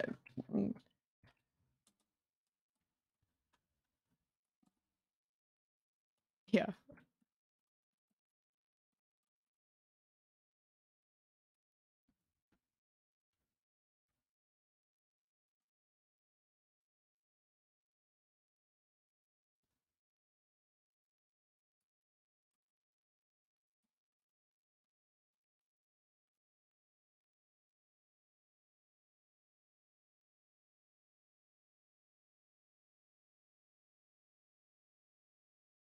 Okay. Oh no.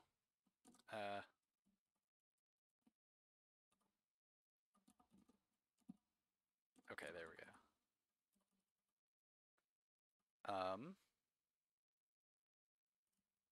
Okay, so then we have to go and make the update has one. Maybe, let me make sure I updated has pipe. make Has will just pipe. tell us what exists out of all that stuff and what doesn't. That's a Has good one point. pipe does not exist. All right, let's go make has Yeah. one pipe. So has pipe will get the index of a pipe, and it might return a -1. And it does it on argv. So bool has one pipe, takes in a char star star argv, and if, let's see, int first pipe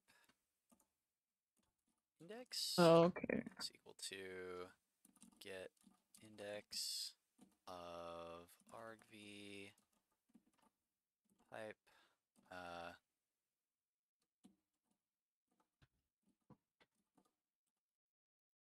if first pipe index is -1, return false. And then otherwise we want to, I think we can do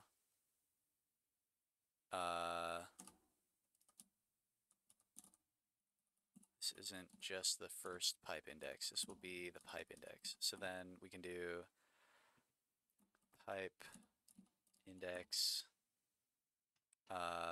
is equal to get index on, what would you do here?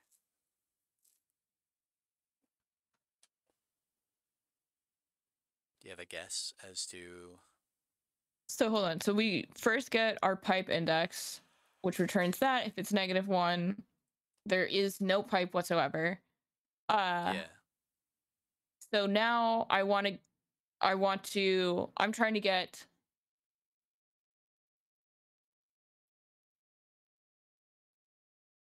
Oh, so now I just get pipe indexes, get pipe index on argv with the pipe, right?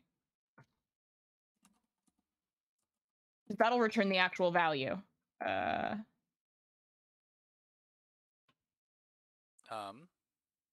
I want just, yeah.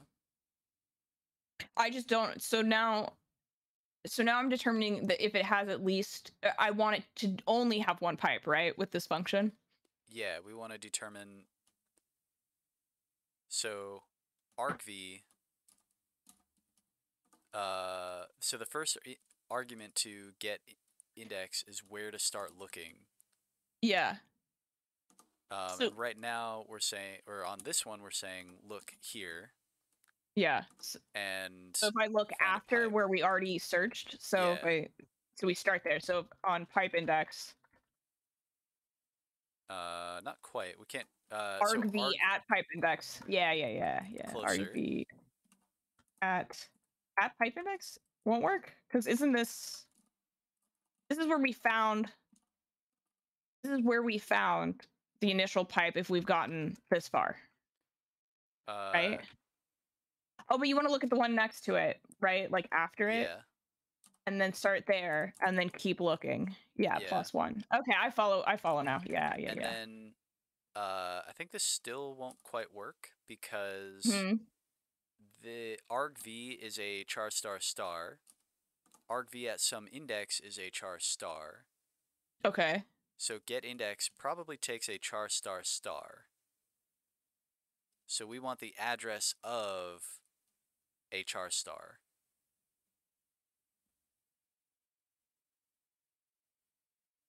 this would be a char star, not a char Okay, star that's star. okay.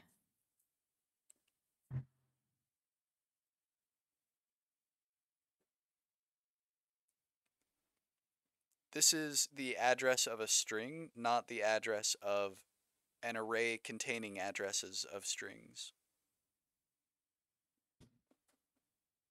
So what I have right now is the array of a string.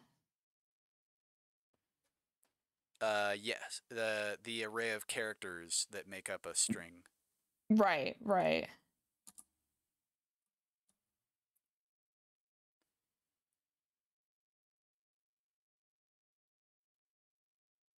That's what this value would be. This would be the address of whatever comes right after the first pipe. Whatever comes after the first pipe. The word And I want it that comes after the first pipe. So if we had like ls pipe mm-hmm. cat, this would be the address of cat being stored somewhere. Mm-hmm. The address of the C in the cat. Right. We want not the address of the C in cat, but this whole thing has been broken up into an array mm-hmm. that contains the address of ls, the address of the pipe, and the address of cat. Mm-hmm. So this array doesn't actually store ls, it stores a pointer to reference to it. Yeah, okay. So we want the address of this spot here. That would be and the ampersand is the ampersand in front of argv. Okay. Okay. Yeah. And I don't know the order of precedence. I'm pretty sure and is really low precedence, so it will be the address of this whole thing and not the address of argv. Oh, okay. So do you want it in parentheses? I'm saying that I think we don't need to, but I'm not sure. You're not sure. Okay. Yeah. So. Oh, you're saying it has low press. Okay, I follow. Yeah. So, okay, now what?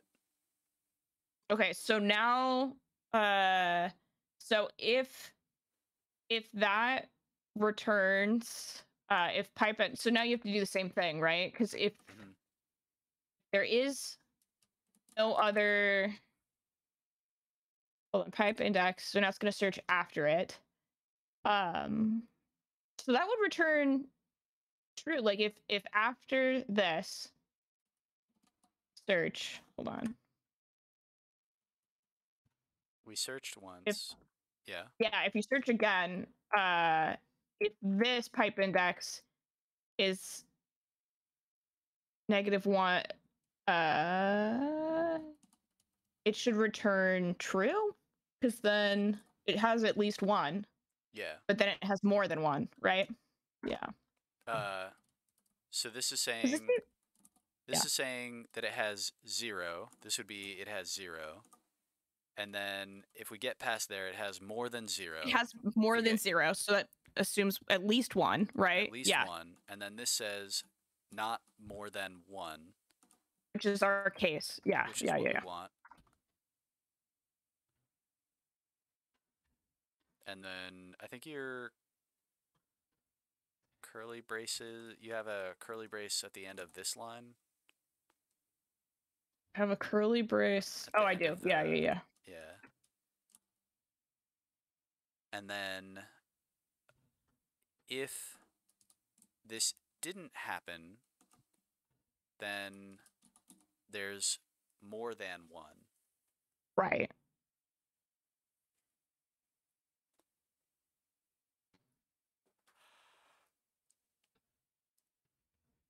So then return false. Yeah. We get past it, right? Yeah. I guess really this should be like has exactly 1 pipe. Because technically if it has 2 pipes, it does have 1 pipe. Yeah. Has 1 pipe. I'm going to change that to has exactly 1 pipe. Okay, I think we're good on that. Let's try, instead of actually implementing has two pipes, let's just, well, I guess it should be fairly similar, but has exactly Because you would just continue again after two. the one and make sure it doesn't have three, right? Yeah.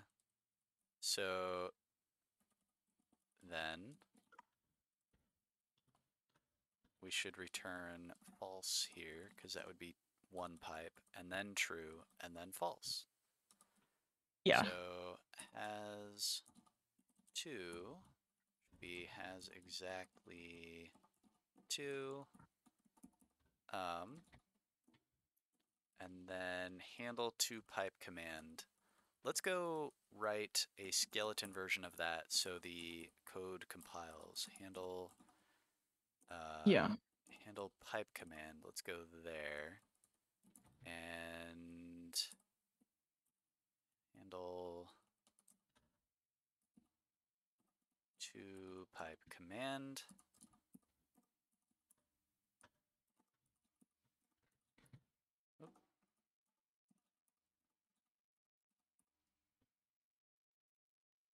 Which doesn't need to do anything. Return. Okay.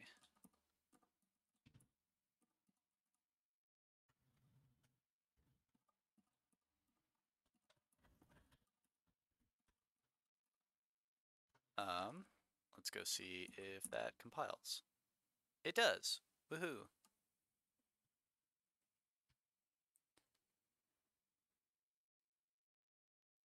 And then now that we've done that,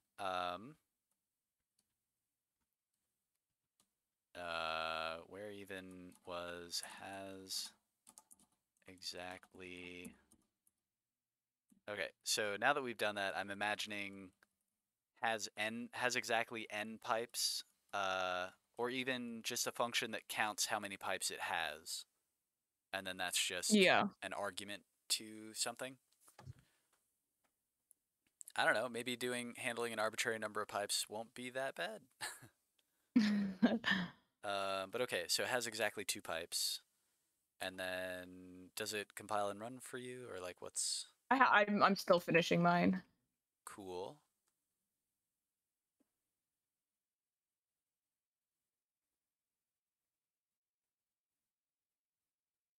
Oh, somebody signed up right after you.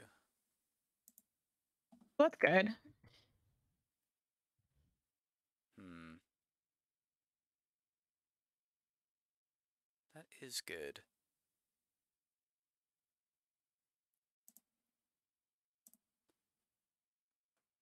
I had somebody sign up one time, and they put down their name as AAA, and I thought it was fake. Uh, but it wasn't. That was an actual person we met. I think they. Was that their name? No, Like that wasn't their AAA? name. They just did like key entry, like I don't care. Like Yeah. Um, possibly like they'll show up at the top of every alphabetized list. So yeah. maybe that's what they were going Oh. for.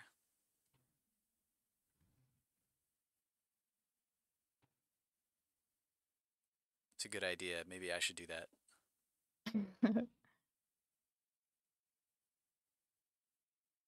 Legally change my name to AAA. Or what comes first in the ASCII table? Probably like space or something. Oh, but that's non-printable. So what's the first printable ASCII character? I don't know.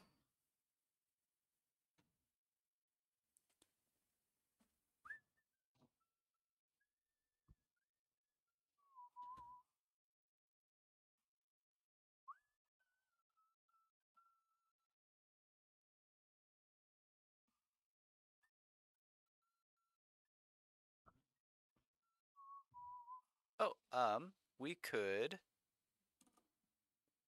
in handle Oh, okay. to pipe command, we could print something. Print handling two pipes for realsies. Oh, so I haven't done a handle one pipe command. Oh, Hold I on. left handle pipe command as handle one pipe, I think. Handle pipe command. Okay, hold on. Let me. Yeah. I guess it could be handle one pipe command, handle two pipe command. Let me go back. Handle pipe. Let's go back. Handle pipe. One of two has exactly one pipe. Yeah, so I have handle pipe command. Else if has two pipes.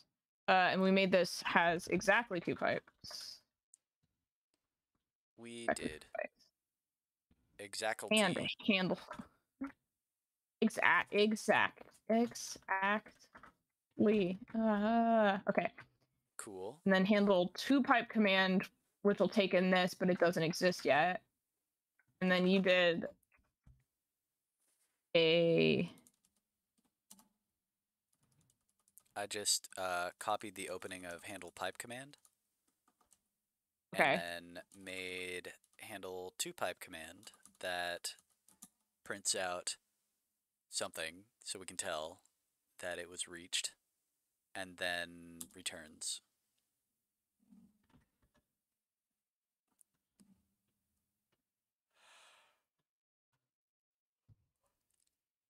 You copied this.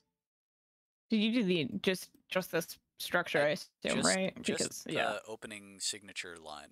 I didn't do anything. So the Oh line with yeah, the name yeah. of the function and the arguments. That's it Okay. to Okay. start with. That's what I. Yeah, it's two pipe, and then you just had this printf. Okay.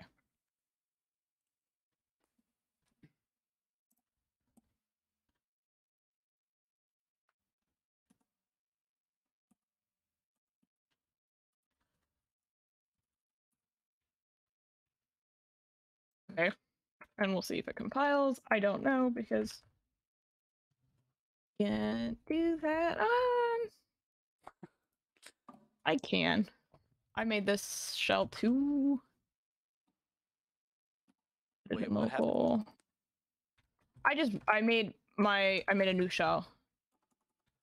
Oh, I see. This is still the same one. This just changes. And that should work. Control Too save. many pipes giving up without doing anything. Feels sad. Oh, Oh whoops. yeah, I knew. That's okay. Too many. Oh, it has exactly two pipes? Did I do that wrong? Um, If comparison.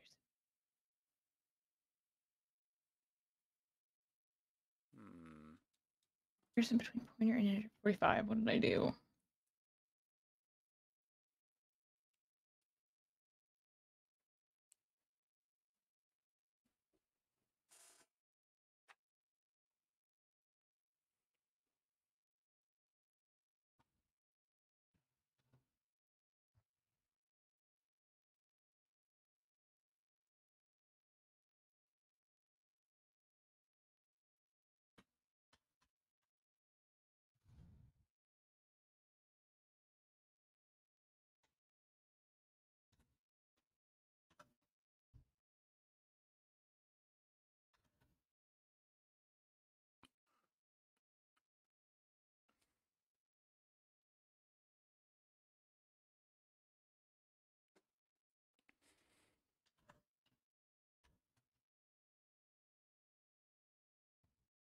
Oh, I did it again. Okay, 60.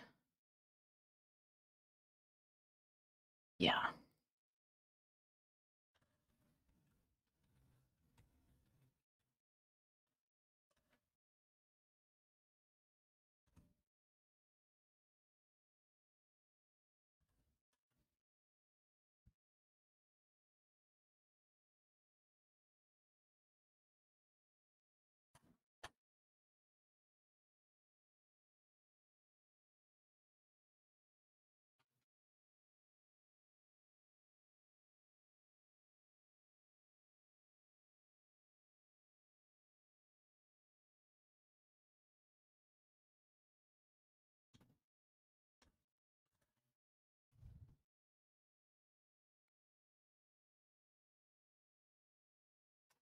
But I fixed those. Didn't I? No, maybe clear. Maybe let's save.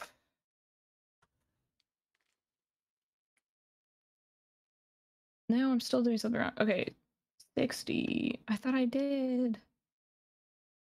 Let's go back to 60.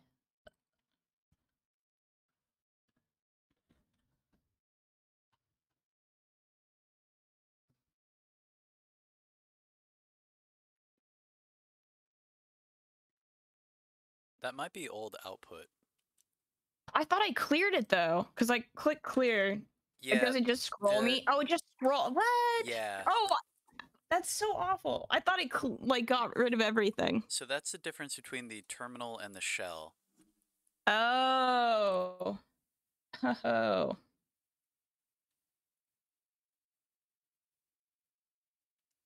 Okay, good to know. Yeah, so okay, I was back on handle to pipe command. I'm like, I feel like I'm going crazy. Thank you. Mm-hmm. Okay. You need types for all of the arguments. Where did I pull them from? Where? It looks like you copied the invocation of handle pipe command. Rather than here, which is what I wanted.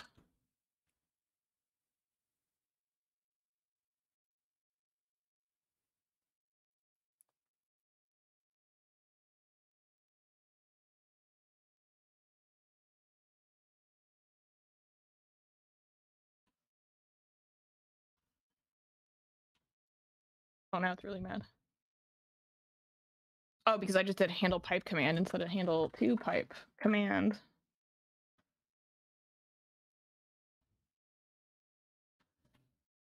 Okay, so now you're still mad, but less mad. In function eval. What did I do to eval now? Something stupid. Like I didn't think I touched it, but maybe I did. 415. 415. This is what happens when I like rush myself. I'm like, what are you doing? Okay. This is fine. 415. Yeah, Void maybe eval. there's a missing curly brace, or I have a curly brace expect here. expression before close curly brace expression. Before Or close curly brace 472. token. No. That's that is go to the Here. very first one. So if you in the terminal down below, that 472 is from the previous invocation. But it's on the end of the current one too. But I always go to the very first one. So line 465 is the first one reported. Reported. Okay, I see what you're saying. Okay. So line 465, and a lot of times when you fix the first one, all of the other ones go away. Okay. Yeah, there's a missing semicolon there on the previous line. On the return. Yeah, I should have seen that. Okay. And then. So okay, 466. So this should be you have two else's there. If. So line Else 460. Oh, okay. Oh, I think it's supposed to be another. So that is built in. I don't know. This should be. So like this. If this. If this. See here. The has exactly. Oh, I see. Mm-hmm. I kept the has pipe, and then I divided into either it has exactly one pipe or two pipes, or do this. Okay. You did has pipe As one thing. and then you as one thing. And then if you get to there, if has pipe, okay. If has exactly one pipe, okay, that makes sense because now you're guaranteed this stuff to be somewhat true. And then this could probably be optimized. I mean, this can definitely be optimized. I was just doing leaving the most of the structure as it was as exactly. is. Yeah. And then here, this is the else if. Okay, so this one goes away. Else if has exactly 2 pipes. We handle our 2 pipes. I think I have auto formatting cleanup on, but whatever. And then this is the else. This is an else, and then we doesn't have our 1 or problem. 2. It has too many. Yeah. And then we return. And then between else. that else and the other else, there should be 1 more closed curly bracket. There should be 2 closed curly brackets between the return and the else. Hold on. Yeah, exactly. This one here, and then this closes this block, right? So this, the else on line 467 should match up with the if on, like, way at the top of your screen. This one. Mm-hmm. So there should be 1 more closed curly bracket before that right else. Here. Yeah. Yeah. Okay. Why are you being that mean to me? Whatever. Okay, hold on. Auto formatter, please. I have one. I just don't know the keyboard shortcut, and when I click it, I'm like, I don't know what it is off the top of my head. I wasn't like admonishing you. I was like, auto formatter, please help save the day. Oh yeah. Please save me. No. It's 2000 and something. This should be just automated by now. Come on. When I get the command wrong, it can like do some dumb things, and I'm like, I don't want to deal with that right now. It's a high risk thing. It's not high risk. I'm just being supremely lazy. You know what? It's like, hold on, let me look it up, because I was like, what is the auto format? Supreme. One.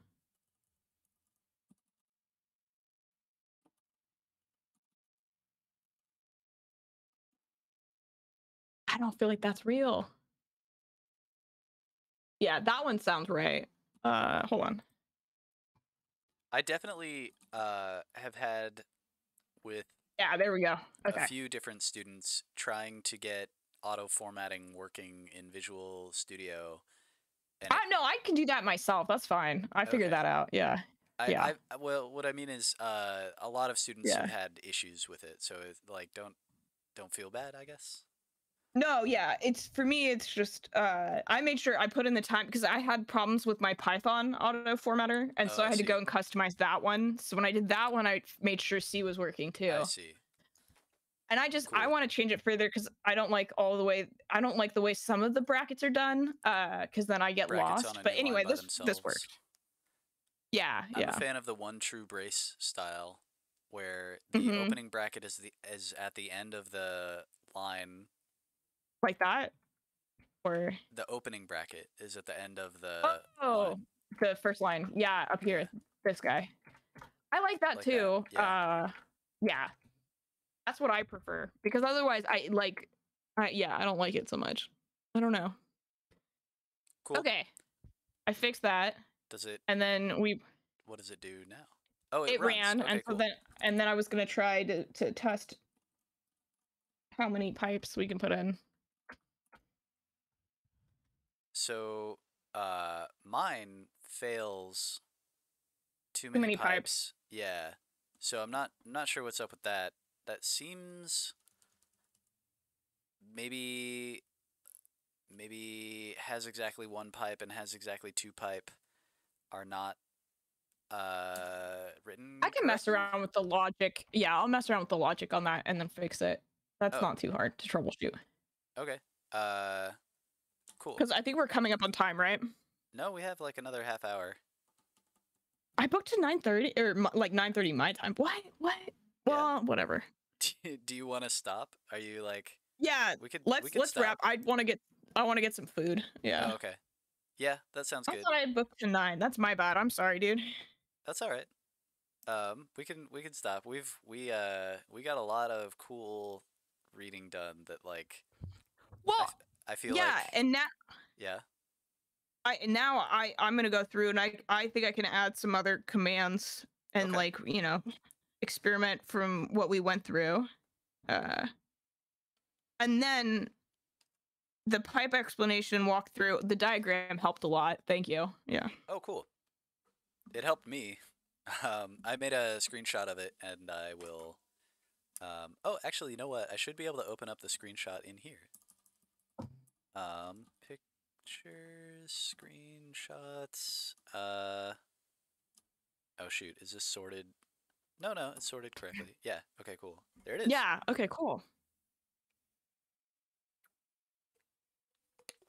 Yeah, that was helpful to talk through.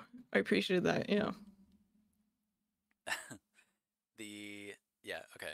All right. Food time, and Yeah. I'll see you next time. Yeah. Yeah. See you in the next year. You know, have a good next holiday and all year, that too, stuff. yeah. Yeah. Will do. Yeah. All right. Bye. Thanks, Danny. All right. You're welcome. Bye.